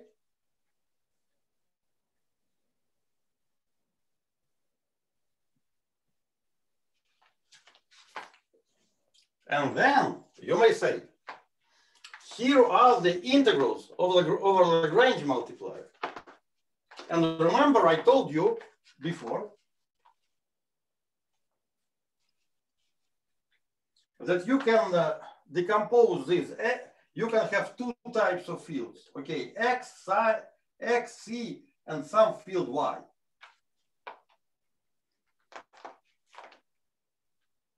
And you could even do the following.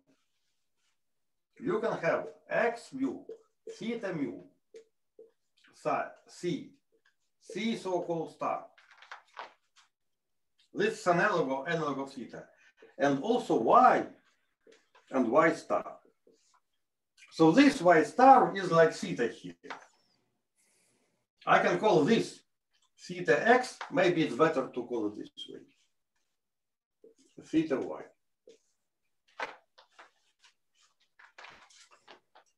And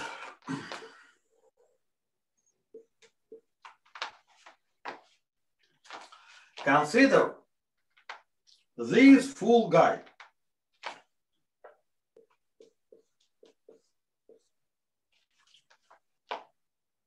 Before integral.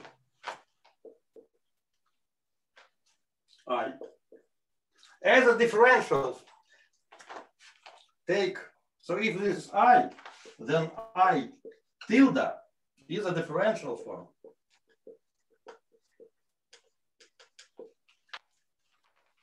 And since you are taking here some integrals, it means that you are taking here an integrals of the differential form. Huh? And you know that if you are taking integrals of the differential form, it should be the direct image along the cycle. And this is something that mathematicians know. That if you have differential form, you can take the direct image along the cycle. So consider this thing as something on the fibration. So here we have this XC, if you wish, and here we have Y. And you integrate over the cycle. It's interesting to see that integral of a cycle corresponds exactly to the integral of a Lagrangian submanifold. It's very non-trivial, but you can understand this. That when you integrate over the cycle,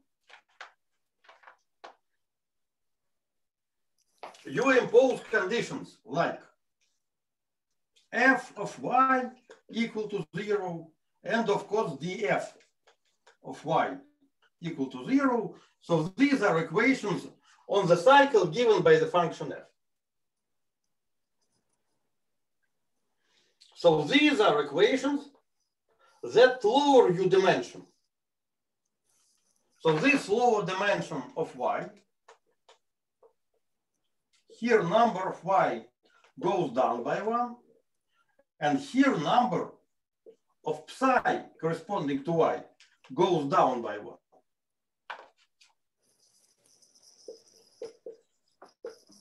So here we have one less coordinate, here we have one less psi. However, when you make the Fourier transform, here you are growing in dimension and not going down. It's a property of Fourier transform. So reasoning this way, you may understand that cycle that you are integrating over differential form comes to Lagrangian submanifold. This D, the RAM, goes into delta BV.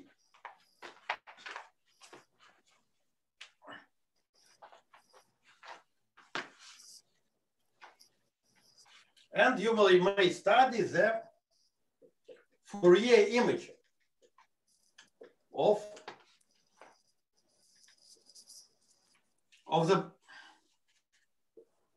the push forward.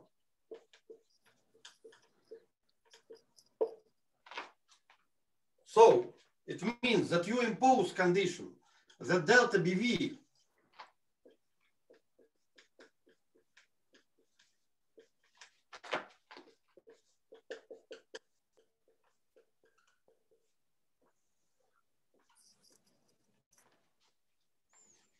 so you actually would like to say that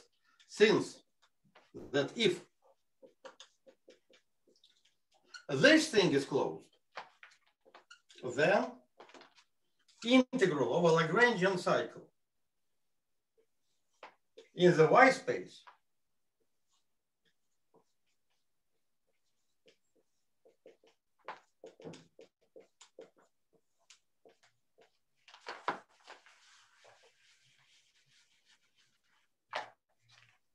it is, of course, e to the s induced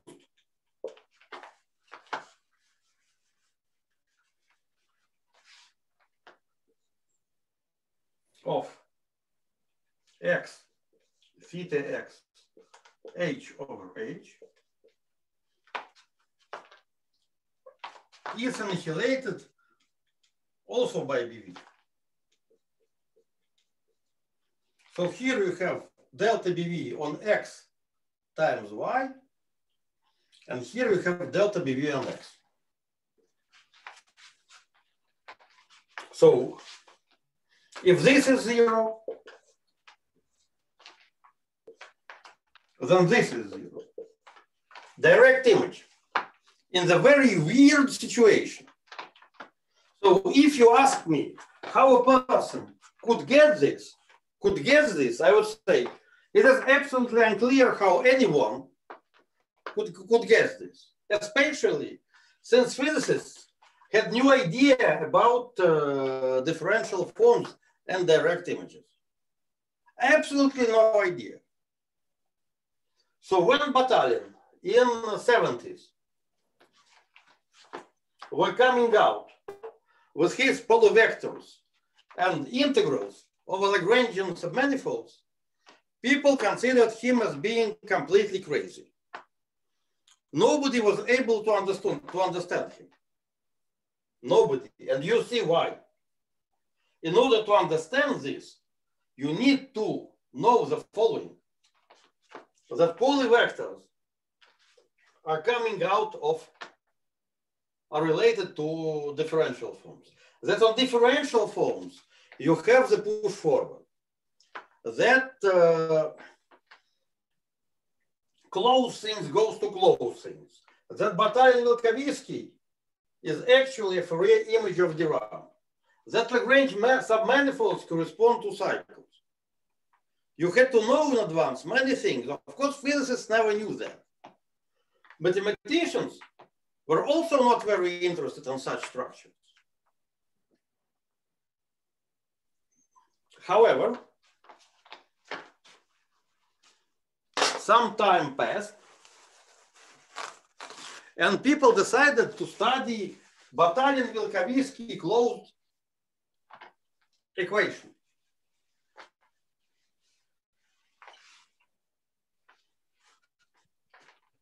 Namely, they started to study what does it mean to be closed in Batalin-Minkowski sense. What does it mean?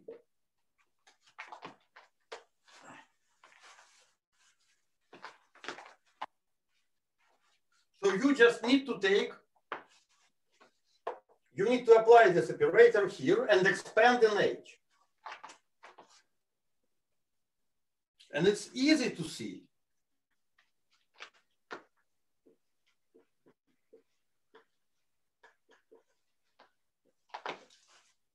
that this is equivalent to this. And this is called main equation.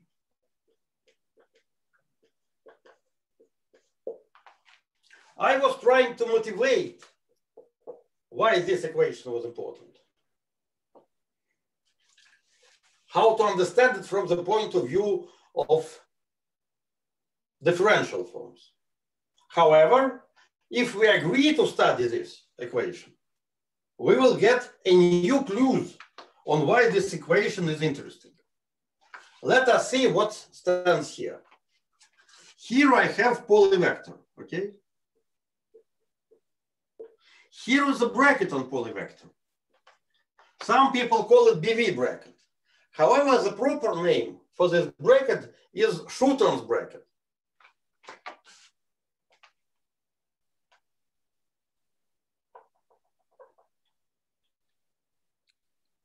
I always forget how to write it, but at least I mentioned it.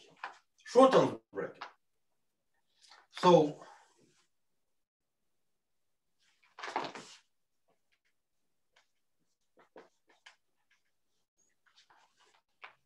So this mathematician studied natural operations on tensors. And he found that if you consider polyvectors just as a game, then there is a bracket on them that is invariant under diffeomorphism. Roughly speaking, in coordinate, it is Poisson bracket.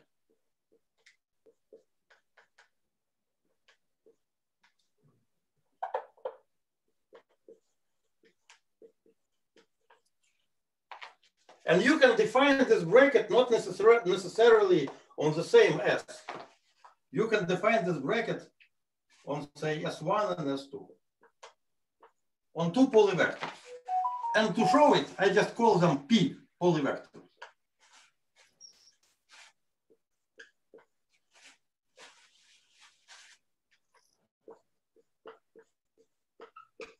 And this is invariant. However, this, of course, depends on the top form. This is divergence.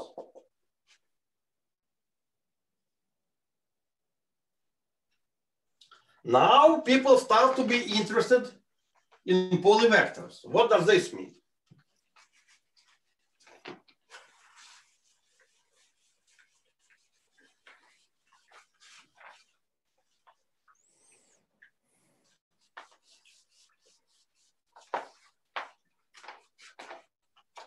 First, people study the classical limit.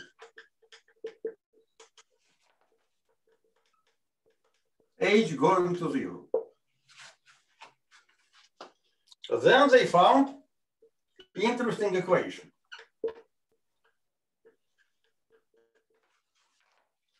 Called classical master equation.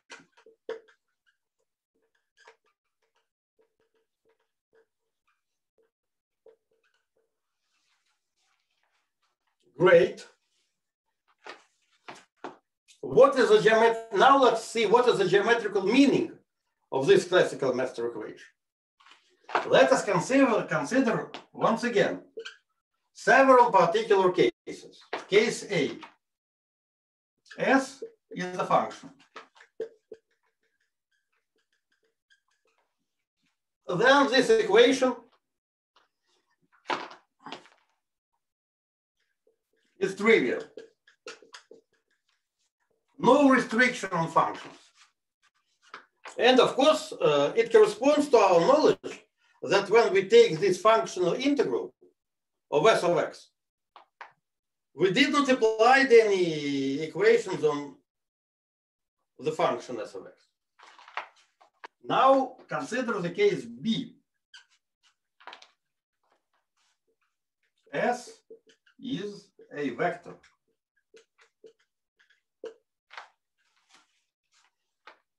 So actually, for S to be a vector, it is better to do the following.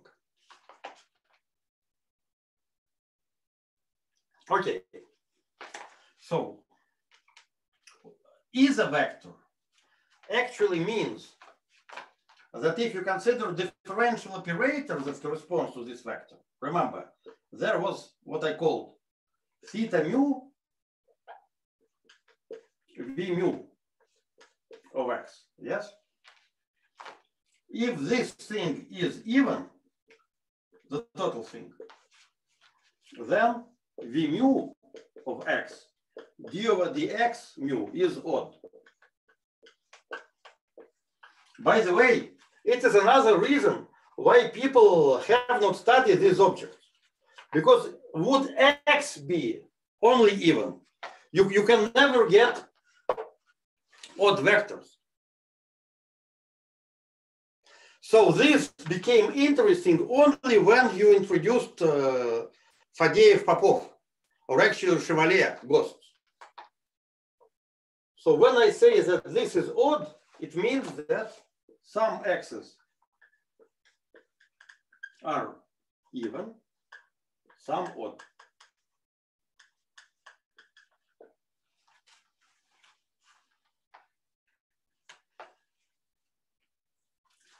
Then in this particular case,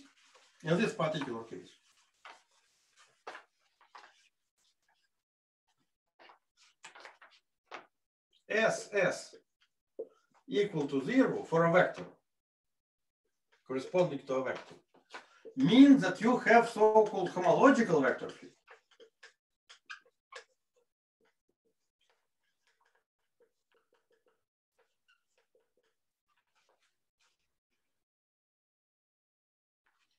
And there are more interesting generalizations corresponding to polyvectors. Interesting case C. If S is a bivector, then this is a Poisson condition.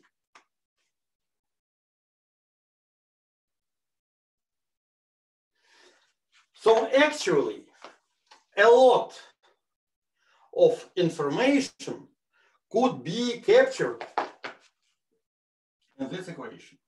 And now it's no time to study, to explain these examples. I will explain them tomorrow, case by case.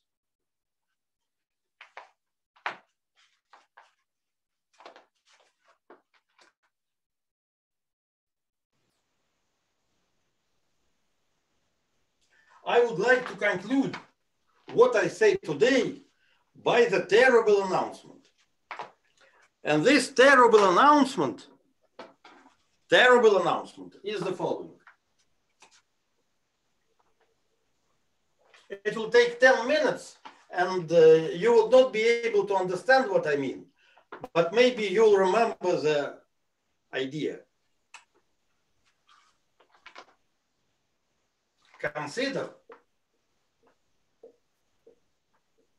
the A infinity algebra. It's an equation why you should consider it, but just imagine that you consider the A infinity algebra. It's a set of operations, mu2, mu3, etc. It could be obtained from the differential graded category. And we call it mu. Actually, the mu could be made into non-commutative vector field. Now, theory of deformation of A infinity algebra.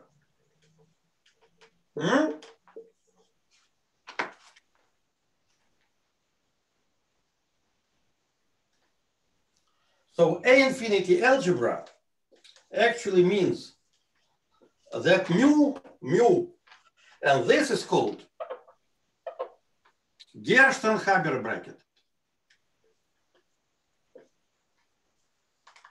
equals to 0.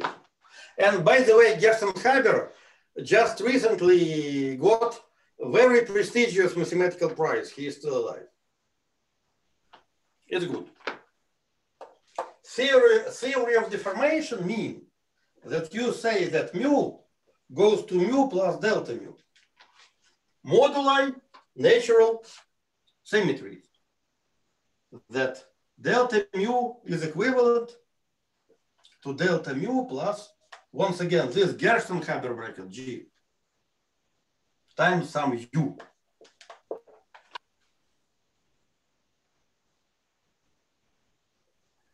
So in the linear order,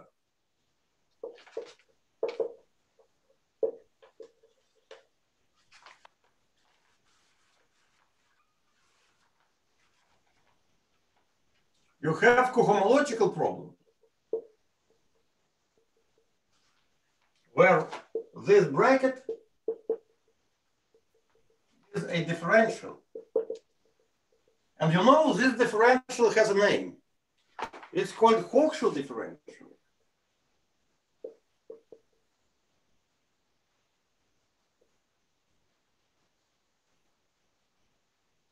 I think it's written like this. Hochschild. And the formation space is Hochschild cohomologies of A-infinity algebra.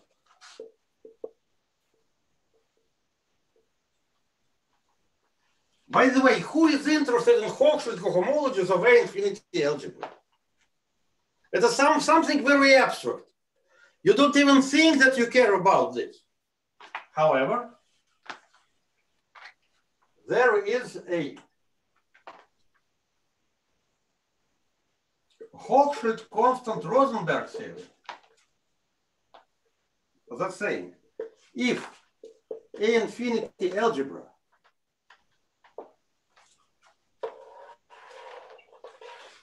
is not just an algebra,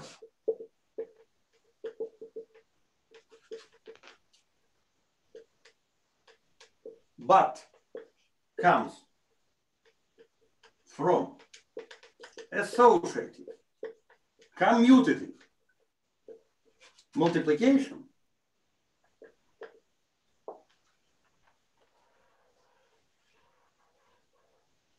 then Hochschild cohomology are isomorphic to polyvector field on the spectrum,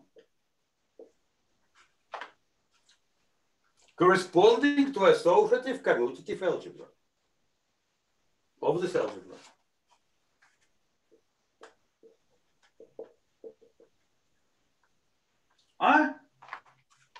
So polyvector fields naturally come in the very abstract theory of deformation. And if you study deformation of Fukaya categories, of course you will see. Then, okay, so it was a linear thing. Now let us see what comes at the quadratic level. And on the quadratic level,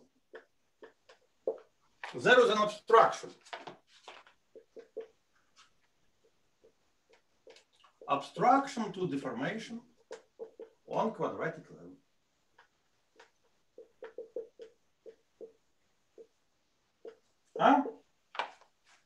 Batalin-Vilkovitsky master equation got a new insight. They are coming from the theory of deformation of infinity algebra, from the very different source.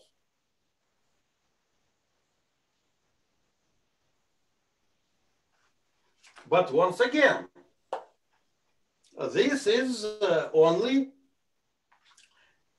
a classical theory.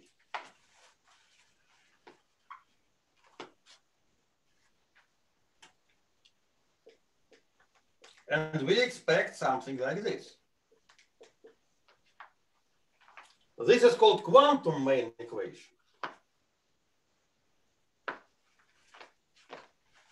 And most probably,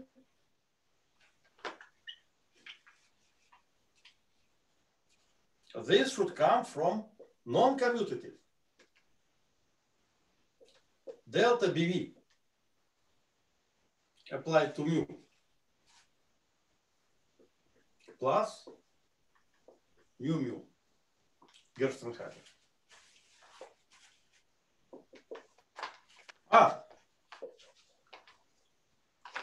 You may call this perturbative quantization of A infinity theory. So what is delta BV in terms of mu? So mu, of course, is an operation.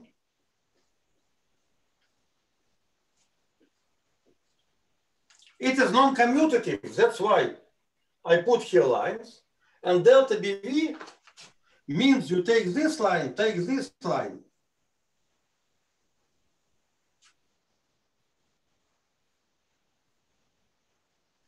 This is delta BV.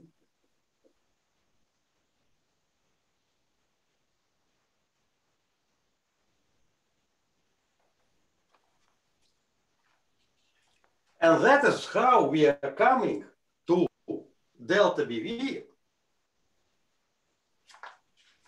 That's how we lift delta BV. So moral is that polyvector fields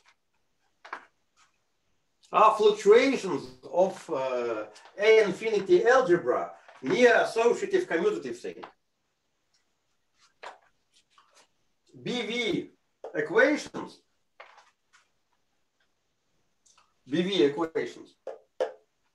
is the second abstraction. So that is how what people are calling field theory comes together with the abstract algebra. Fields are nothing but fluctuations of A infinity structure. And later we will see that equations of motions could be written down as BV equation. So this is one of the ways where I'm pointing to. And it's possible to quantize it. So I'll say more about BV tomorrow.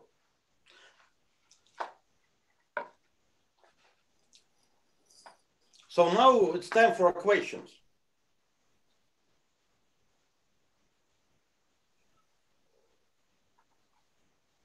In my understanding, BV structure should require sort of top forms, right? Of course. Yes, yes. So I don't think every A infinity algebra has an analogy for BV operations. Maybe there should be some sort of isomorphisms between Hochschild homology and Hochschild cohomology. Isn't that so? It is before Hochschild homology and cohomology. It is, if you can, this top form actually comes from the fact that you understand A infinity algebra as a multilinear operation. If you have multilinear operation, it means that you have a linear structure, and that's why you have this analog of the top form.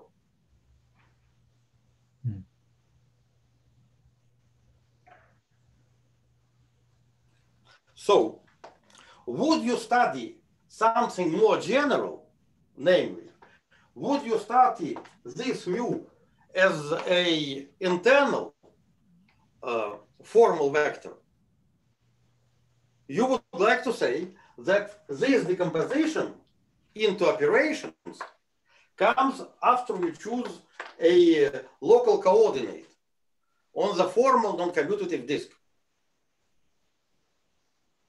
So it means that we should think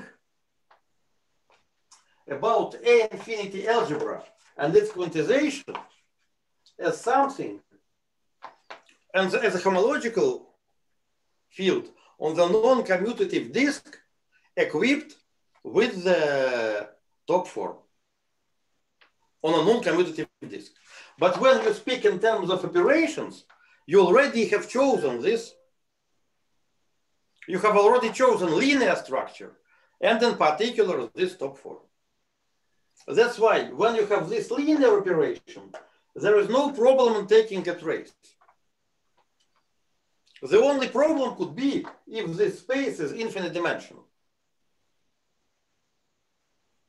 But if everything is finite dimensional, it's not a problem. Dong? Can we do it even without the pairing? Yes. Okay. And it would be an example that we will consider tomorrow. Moreover, this equation could be also considered as a limiting equation inside special L infinity. And I will also describe this tomorrow. It's called so-called matrix models. I'll explain. You see, I just don't want to rush in here because I actually consider this very important. You see, it's a basic things. And that's why it's good to understand how they came out, what they mean in particular case, what they mean in general, what you can do with it. Okay? Let us discuss it. And here, it's a place where we have a loop. That in all this category business, we are coming again to an object, to a non-commutative disk. We start from categories, and we are back to vector fields. This is the loop that I started from. You just said that if I trying to write down infinity relations in coordinate, then it's kind of implicitly It's a question what we call by A infinity. If it's relations for operations, they are already in coordinate. Oh, I see. That you said that it's kind of like choosing a top form. Right. So much stronger. When we say choosing top form is a set of linear operations, it Yes. already means that we are right, that we written them in coordinate. Because it's a question, how do you call formal non-commutative disk? Okay, I see. I got it. You either have it in coordinates or in coordinates equivalent with respect to non-commutative diffeomorphisms. I see. To write down operations, you need coordinates. Somebody said that that's actually stronger than just choosing a top form. Yes, you're putting coordinates there, right? So putting coordinates Yes, is stronger than down top this form. way, you are putting a coordinate. I see. There are natural symmetries of this that are formal non-commutative divergenceless diffeomorphisms Okay. of non-commutative disk. But they have to be divergenceless.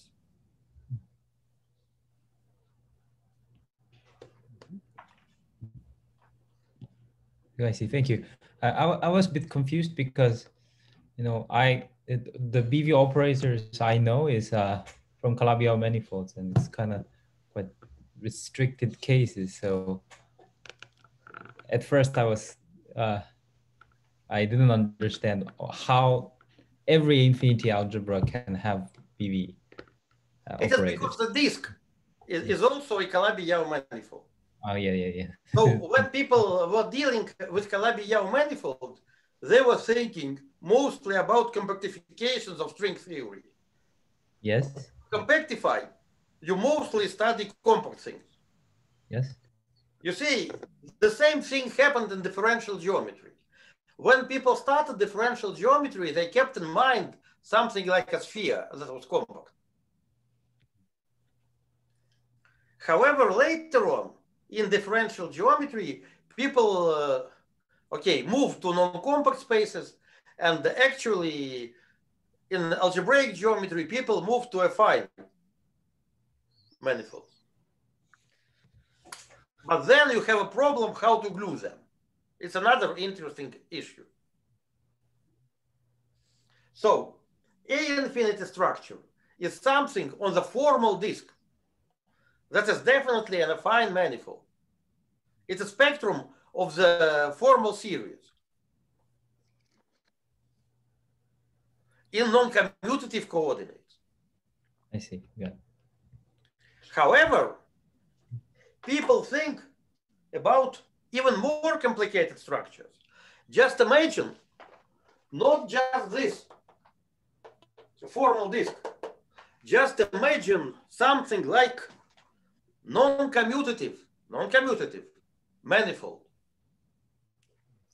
with the homological vector field on it, whatever this would mean. And just consider singularities, zeros of this field. And in each zero, you can get this infinity structure. And then the issue that Shili pointed out, and I also was thinking this way, but Shili told it to me and not I to Shili. That's why I have always to mention him.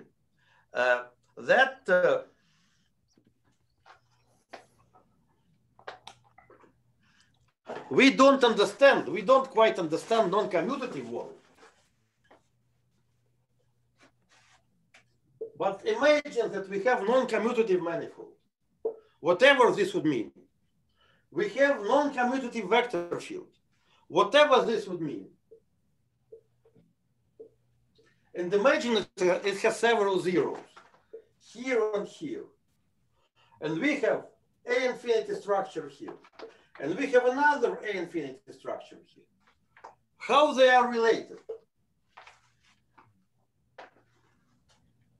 So it is a little bit like story about modular forms.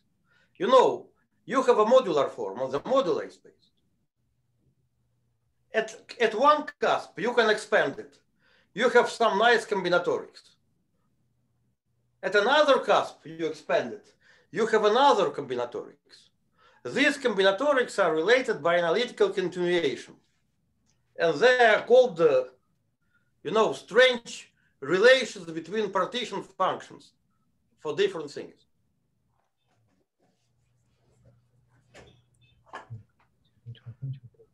So this non-commutative supermoduli space, do you know how to look at it? It is something like moduli space of, I say background. Here you have strings of type 1, not A, B or something, and A infinity algebra corresponding to these strings. Here we have another strings. So it's exactly the picture where you have something and you have at cusps string theories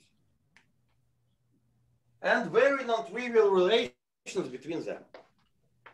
So it's again picture from something like M theory.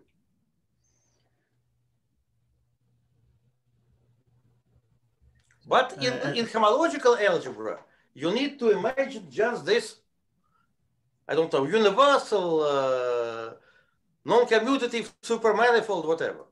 Okay, I think now Pasha signals me. No, I'm just saying bye-bye. So thank you for your lecture. Just it's a bad time for me. So let us continue tomorrow. No, sorry, it's 5 a.m. here. But thank you. Okay, so see you tomorrow.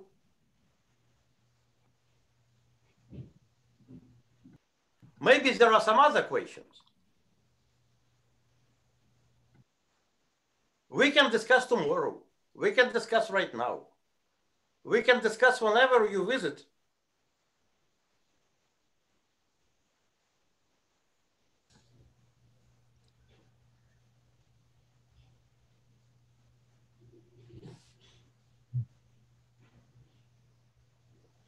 So I thought you were supposed to explain how this cubic terms in this I forgot this PCOV theory appears if you start to consider some sort of democracy of the you see, in order to explain this, I had to explain BV in general. I see.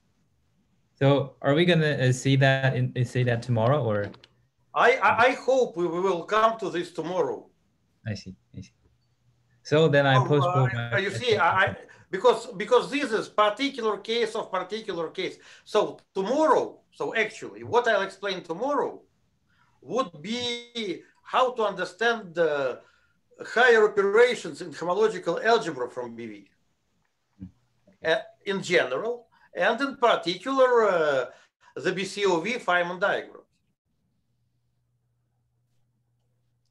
Okay. Okay, so yeah, maybe I should leave the questions for tomorrow. Okay. What is the coordinates for the non-commutative formal disk? For formal variables, such Yes. that xi, xj is not related to xj, xi. Oh. So in supercommutative, they equal to each other with -1 to the parity. Right. And here they are irrelated. And this could be achieved in terms of matrix model in BV that we will also discuss tomorrow. Okay, thank you. Okay? Yes. So tomorrow you will finally see at the end the Feynman diagrams of BCOV. Okay?